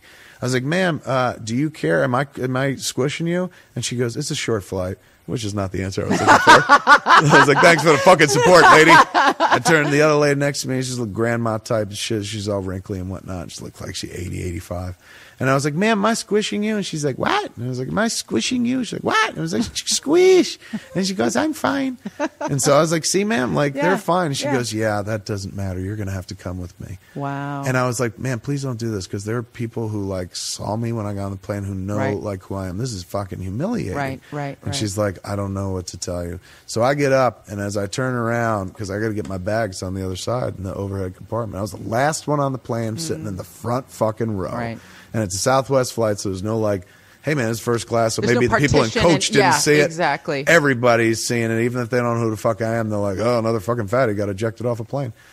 Or maybe not, because I don't even know if it was that prevalent at that point. If it was that, like, if they did it a bunch. I'm sure there are people who didn't internalize it. I think that there's something larger here, which is the idea that you've worked very hard for people to, your whole life, one, not just you specifically, but in this case you, to transcend whatever I'm not a fat guy. You have. Yeah, whatever shortcomings you believe, I may be a fat guy, that you have. But I'm a fat guy who can make you laugh, who I can eat your pussy, who can fuck all the things. You know, I've always had to overcome that. People be like, why don't you just lose weight? And it's like, well, it's not that easy. You're a filmmaker and you're an intellectual and you're successful. And you did all those things on your own steam, on your own effort, with a lot of blood and sweat and fucking sacrifice. And I was in that moment. And then they reduced you to fat guy. Yeah, yes, and it would be the same thing.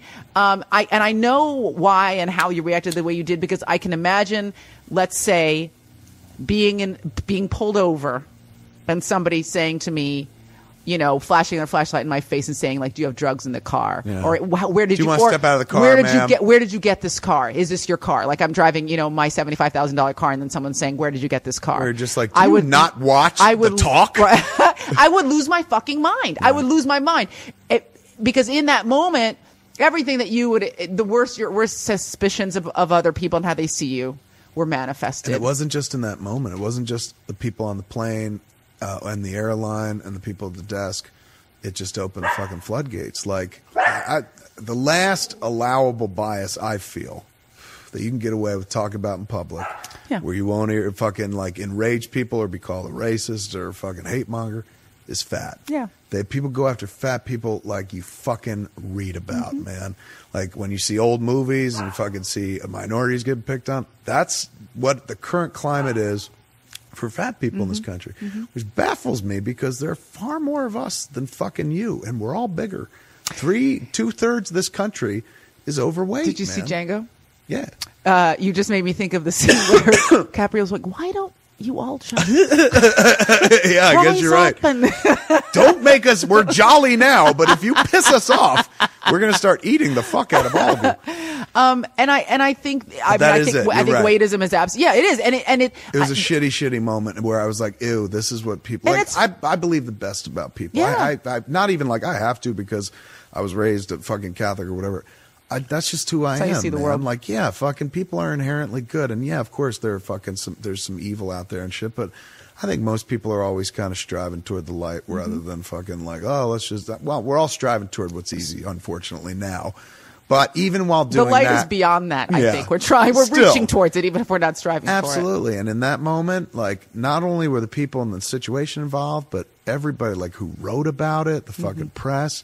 The fucking people who were in the age of social media who could just weigh in, you know, like who I'd never meet in a million years, but like, here's my moment, man, and just fucking stabbed at that fucking fat, where you were like, shit, keep stabbing, maybe it'll go away. But instead, they just got through the blubber straight to your fucking heart. So it was tough. And now, in retrospect, I look back and I'm like, oh my God, like, grow up. Like, I had so many opportunities were handed to me. Like, they were like, fucking Letterman was like, come do the top 10. Right, and I was like, no. That was the only thing that I can really keep my head up about that whole situation was, given maybe ultimately it was a fucking test of character or something, given the opportunity to truly whore it out. Because I'll joke about, like, I'm a whore and I'm always fucking selling shit on Twitter and whatnot. But given a chance to truly fucking whore out on my dignity, I went another way. Right. Like, and I was happy about that. Like, I didn't go on Larry King. I didn't go on fucking, I hadn't been asked to the Daily Show since fucking I made Jane Silent Bob Strike Back and Jon Stewart was on it. But sure enough, I got a call about, like, do you want to come be on the show and we'll put you in one of the chairs and blah, blah, blah. And all this shit. And I was like, fuck, man. Like, in that moment, now looking back, I'm like, I should have done it all. I should have owned it and just had a good time with it. You know, but it was a wound at the time. I was in my room, in my office by myself, like, fucking crying, not even smoking weed because that makes me happy. I just didn't want to smoke weed. I was just like crying, just fucking like I can't believe people are this shitty. Why did this fucking happen? What did I do wrong? Blah, blah, blah. It was bad. It was, but again, like looking back, that's my lowest. Did you get to a place though where you realized that people are terrible and it had nothing to do with you on some level? That it had everything to do with me. I was the fucking. I was fat enough for them to fucking stand behind and go. His crime is he's not. If it wasn't you, if it wasn't you, it would have been the guy who got too drunk and was belligerent, or fucking Nick Nolte trying to attack a car with a golf club. I mean, the internet is a tank of piranha.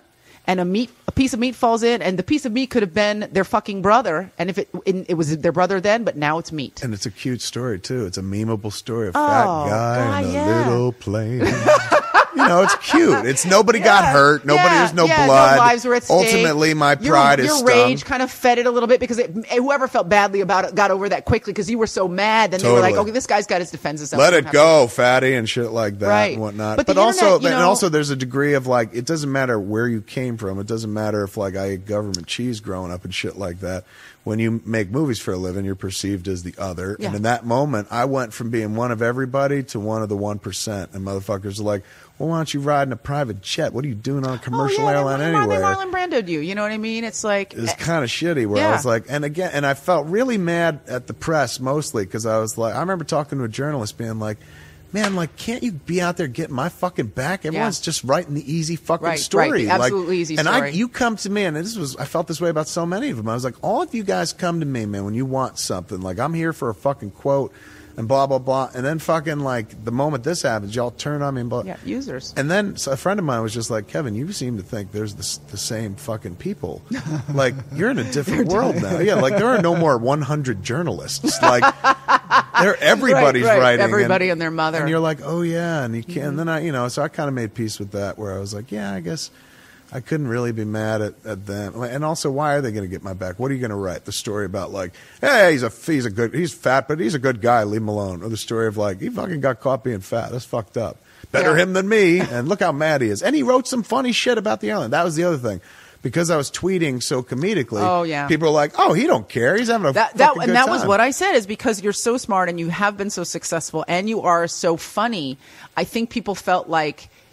Not that you were exploiting it. I mean, I think it was unfair of your friend to be like so dismissive, but more just like he's got his hands around it. He's got his hands around it. Yeah. He's dealing with it. He's looking at it. He's talking about it. He doesn't give a shit. Fuck all those people. I had my hands around a crying towel that my face was buried in, and it was miserable. It was like 3 days. I remember I lived through Benifer, right? And that didn't happen to me, but I was near ground zero. Yes, so we took a lot of shrapnel, and I couldn't understand. Like I was like, fucking Ben Affleck is a stronger person than most people will ever give him credit for, because he fucking took the enmity of everybody at a certain point, for living his life, just for fucking a girl that like I don't know, any guy wouldn't fucking be like, I'll put suntan lotion on her on a fucking I will carry in on your a boat on a video. I will put suntan lotion on her boat, and I will dress any way she wants. Like they gave him shit for like he stopped wearing jeans and he's wearing cotton pants.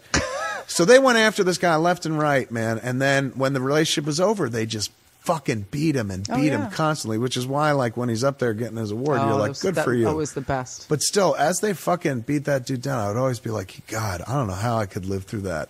Like, turning on the fucking computer and seeing 50 articles about what a dick you are. Vitriol. Yeah, not just dismissive, but, like, vitriol. Like, total bitterness. Cruelty. Yeah. And then fucking Southwest happened to me. And for 3 days, I got to know what it was like, and I was like, holy shit. And the good news is, like, Ben, you survived. Yeah. Like, it's just like, it's words at the end of the day. And you may feel it a lot because I live a kind of privileged fucking life now and shit, and I don't have to, I don't deal with fucking the world where people are shitty to each other all the time. In my world, even though it's a fake pleasantry, everyone's like, hey, how are you? so good. But and there I was exposed to something that most fucking everybody gets exposed to all the time, and shit that I know as a fat guy and a fat boy, I was exposed to my whole fucking life. Right. And it had gone away for a while, and that moment was a reminder of like, oh, that still exists. Like, you'll never run that down. It's like it doesn't matter. This will never happen because I ain't into the shit, but I could stand there and win a fucking best picture and shit. And to somebody, you'll always be like, fuck that fat piece of shit. Who's he fucking think he is? Like, you know what it's like. Yeah, but there's a bunch of people who will always be like, who the fuck do you think you are? And if you can add something to it, like, is one, like, look, even somebody like Affleck, who's good looking and smart and charming, gets people going, who the fuck do you think you are? So when you don't look the part of somebody up front and you're just, fucking, I got bigger tits than fucking you get a lot of, who the fuck do you think you are? Like people being real aggressively dismissive of you wanting something a little better for yourself. Something that you're willing to work for too. Not something you're asking for a handout. Or steal it. It's crazy, the enmity out there sometimes. Well, and I saw a lot of it then. And then it all like fucking 3 days, it was the worst, man. And then Tiger Woods came out and said, I cheated on my wife. Tiger Woods pulled a tampon out of a waitress and flung it into a bush. And everybody forgot I was fat. It was amazing. It was amazing. The moment that golfing son of a bitch came out and said, I'm cheating, everybody was like, fuck the fat guy. This guy's really famous. And so for 3 days, I went through hell. And then at the end of 3 days, when he became the top story, I fucking dropped way down the Google News page, and suddenly I was breathing again, and I was like, "Oh my god!" It was literally like being in the midst of a maelstrom, and then the maelstrom passed, and I didn't have to live with it for like months. Like Ben had to live with it for a long fucking time and shit, and climb his way out of it. It hit hard, like a sinkhole, as we were talking about in the other podcast, and then just as quickly was gone. And luckily I was able to climb out of the sinkhole. And I do, in retrospect, look back and go like, oh, I could have handled that better. And not better in the way of like, I shouldn't have been a shitty on Twitter. No, that was the good part. That was fun. And what I thought was like, oh, I'm the little guy and I caught the big guy fucking over the little guy. And I forgot that I'm the big guy. And I was like, hey, the big guy fucked over the little guy. And they're like, you ain't the little guy at all. And so I thought the story was fucking like, hey, man, I caught an airline being shitty. And since I got a platform, and they're shitty, and they're shitty to everyone no matter what. You know what I mean? They're equal opportunity. Yeah, exactly. And they were like, no, they just that wasn't the story. The story was fat guy in a little plane. And I should have seen that as a guy who makes jokes for a living, but I didn't see it, man. So, in retrospect, I wish I'd played it differently.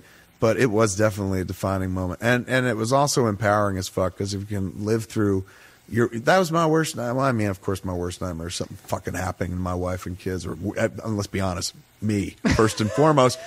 But if I can live through something that's like, oh, my worst nightmare, relatively speaking, the whole world going, you fat piece of shit, was it. And at the end of the day, after the whole world got it out of their system, everything went back to normal. Like, it didn't change. It wasn't suddenly like, we don't care about you now that you're fat. I changed. Right. Because suddenly I was like, oh, I don't trust a lot of these people anymore. Right. Like, and not in a way of like, batten down the hatches, I'm in it all about me. In fact, I became more externalized, I think, after that. That's when I started going out and doing the podcast live on the road, because I couldn't fly, didn't want to be near an airport. Right. So somebody would I saw a fucking paparazzi website was like, bounty $5,000 for a picture of Kevin Smith in an airport. What? Yeah, and then there was $10,000 if he's sitting in a little chair eating a sandwich. I was like, "Fuck, come on!" So I didn't want to go near. Just take that picture and put it on your own. Why didn't I Peter Parker it, man? Like, why didn't I take my own picture and be like, I got $10,000? I could have did a good angle where I looked fat but not too fat. No, yes, I could have prepped to the side, muscular. I wasn't thinking at the time. So now, like, in retrospect, I realized, shit, I could have been a lot cooler about it, but it took me different places. Like, without that incident, I don't think I ever would have taken the podcasts on the road. Like, me and Mosier did Smodcast. We've been doing it for 6 years now. First 2 years, we would muse, because, I get up on stage, do Q&A. We'd muse about, like, hey, man, imagine fucking, we did Smodcast in front of people, and he was like, I could never in a million years, blah, blah, blah. And then one day, because I couldn't go near the airport and shit, I was like, I got to get to a bunch of stand-up gigs, Q&A gigs. So I was like, maybe I can rent a bus. Like, fucking Partridge Family had a bus, and, like, concert people rent buses. And I called up this bus place, and I was like, hey, man, can you rent a bus for a few gigs out in Texas, from Los Angeles to Texas? And they were like, yeah, how many people on your party? I was like, just one. It was a long beat, and the guy goes, are you that too fat to fly guy? No. I was like, I am that guy. No. And he goes, oh, you're going to love traveling on a bus. And so I rented God. my first bus, and I went to those 2 gigs. One was in Austin. I think the other was in Dallas. And when I was driving back, I was like, this is fucking awesome, man. I mean, I'll be honest. I was like, I could smoke weed in the back of this bus. Fuck yeah, you're like a rock star. I felt you're a rock star. You're I literally felt like a rock star. Got your console out. You got your Xbox. I got could have your played fucking games. satellite. I brought a fleshlight with me, so I was tagging that shit every few miles. I was the lord of my own matter. Nobody was around to judge me. But in the back of the bus, I'm sitting there going, fuck, this would be better if I had friends with me and shit. So when I got home, Scott Mosier, who I'd done Smodcast with, and he was my producer in real life and stuff on a lot of the movies we did. He was at a point where he was like, hey man, like, I'm trying to figure out how to make some loot. He had some bills to pay. And I was like, all right, well, dude, I was just thinking, I was out there doing Q&A and I rented a bus. It was fucking fun. You want to rent a bus? And then we'll just go do Q&A across, not Q&A, Smodcast across the country, like do a few gigs and shit, try it out. And he was like, yeah. And, I was up doing the Q&A as I was getting pretty fucking healthy. I built up to a nice fucking appearance fee. But when you start talking to people like me and my friend are just going to sit there and talk to each other, most clubs are like, we'll pay $1,000. Yeah, like, no. And so, but at that point, I'm like, well, we're building something here. Right. So, and also, well, I guess you were doing the podcast for free from here anyway. So then, totally. Yeah. So it was like, let's see if we could do it. And so, is because of Southwest, I got on the bus in the first place, and because I was on the bus, I was like, hey, Moj, maybe we can take Smodcast on the road. And we did. We took it on a tour, and suddenly we were podcasting live. And then now a lot of people do that and shit. But back then, weren't too many. Yeah. It wasn't going on. So when that happened, I came back from that first tour. I was like, I fucking love doing live podcasts. It's better than doing a Q&A because I'm sitting there talking to somebody, man, tag team, and this is great. And I became obsessed with the idea of like, I want to get a little black box theater, and we could do it all the time. We could have performances all we want. So we found a space on Santa Monica Boulevard. Matt Cohen, my friend, he found it. And we opened up Smodcastle. And so the idea was we'd do Smodcast there every week, a live version for people and stuff, and then maybe other shows or who knows. But it was just a little performance space.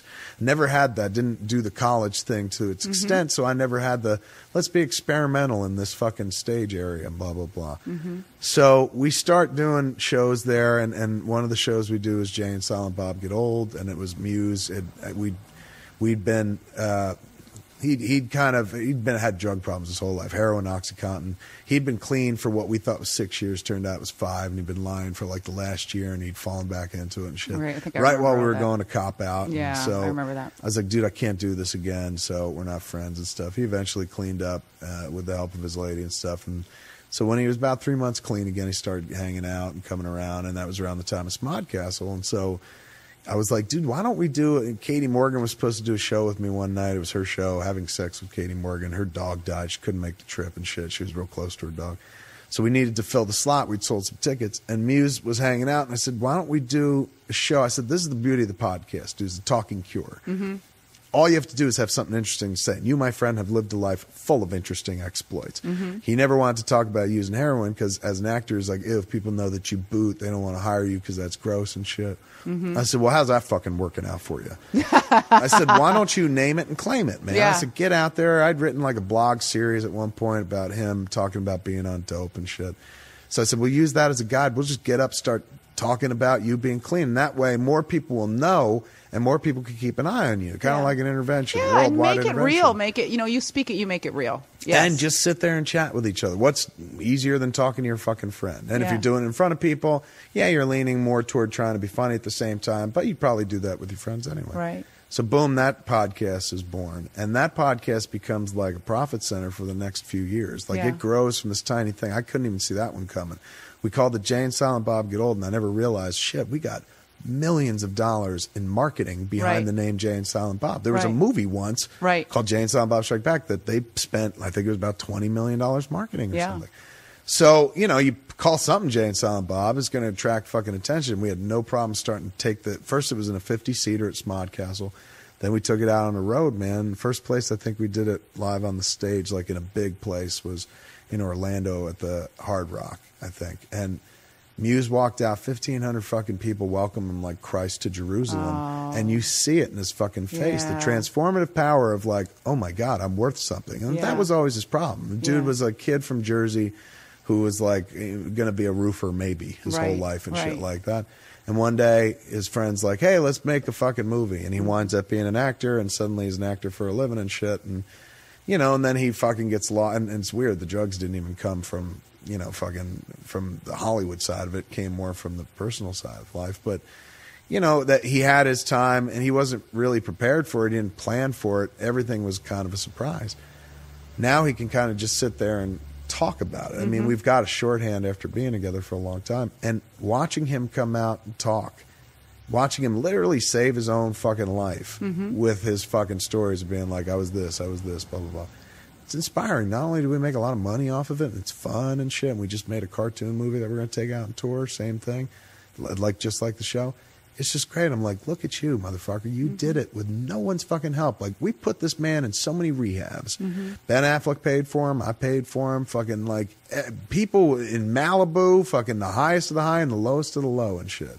But ultimately, he's the captain of his own ship. And it was him standing up on stage, 1,500 people being like, we're here to see you, and applauding. And just for him walking out, before he said a word, you could see he was like, oh, like, this is better, man. Yeah. Like, I know whatever I got off of fucking heroin or Oxycontins, I can get off this. And so this was a dude who always had problems paying bills. He'd get his money off of a movie and stuff, spending on ridiculous things like toy motorcycles and whatnot. But now, after like touring with Jay and Bob Get Old for a better part of 2 years at this point, he bought himself a house. Like, literally talked himself into a house. He was always like, I wish I could just have a house. I don't understand why I can't do it. One time he said, it was so bittersweet. He goes, I wish I had what you have, man. I just want to have a wife and a kid and a house, and I can't fucking put that together. Yeah. It's like, I don't know how to do that and shit.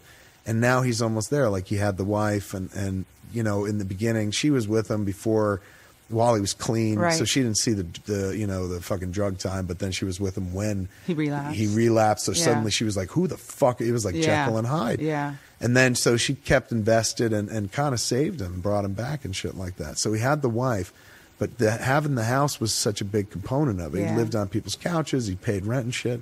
But now he owns his own house in the Hollywood Hills, and that he did that simply by sitting up there and being like, one time I did this, one time I did this, and doing it in an entertaining fashion. Yeah. But he talked himself into stability and a future.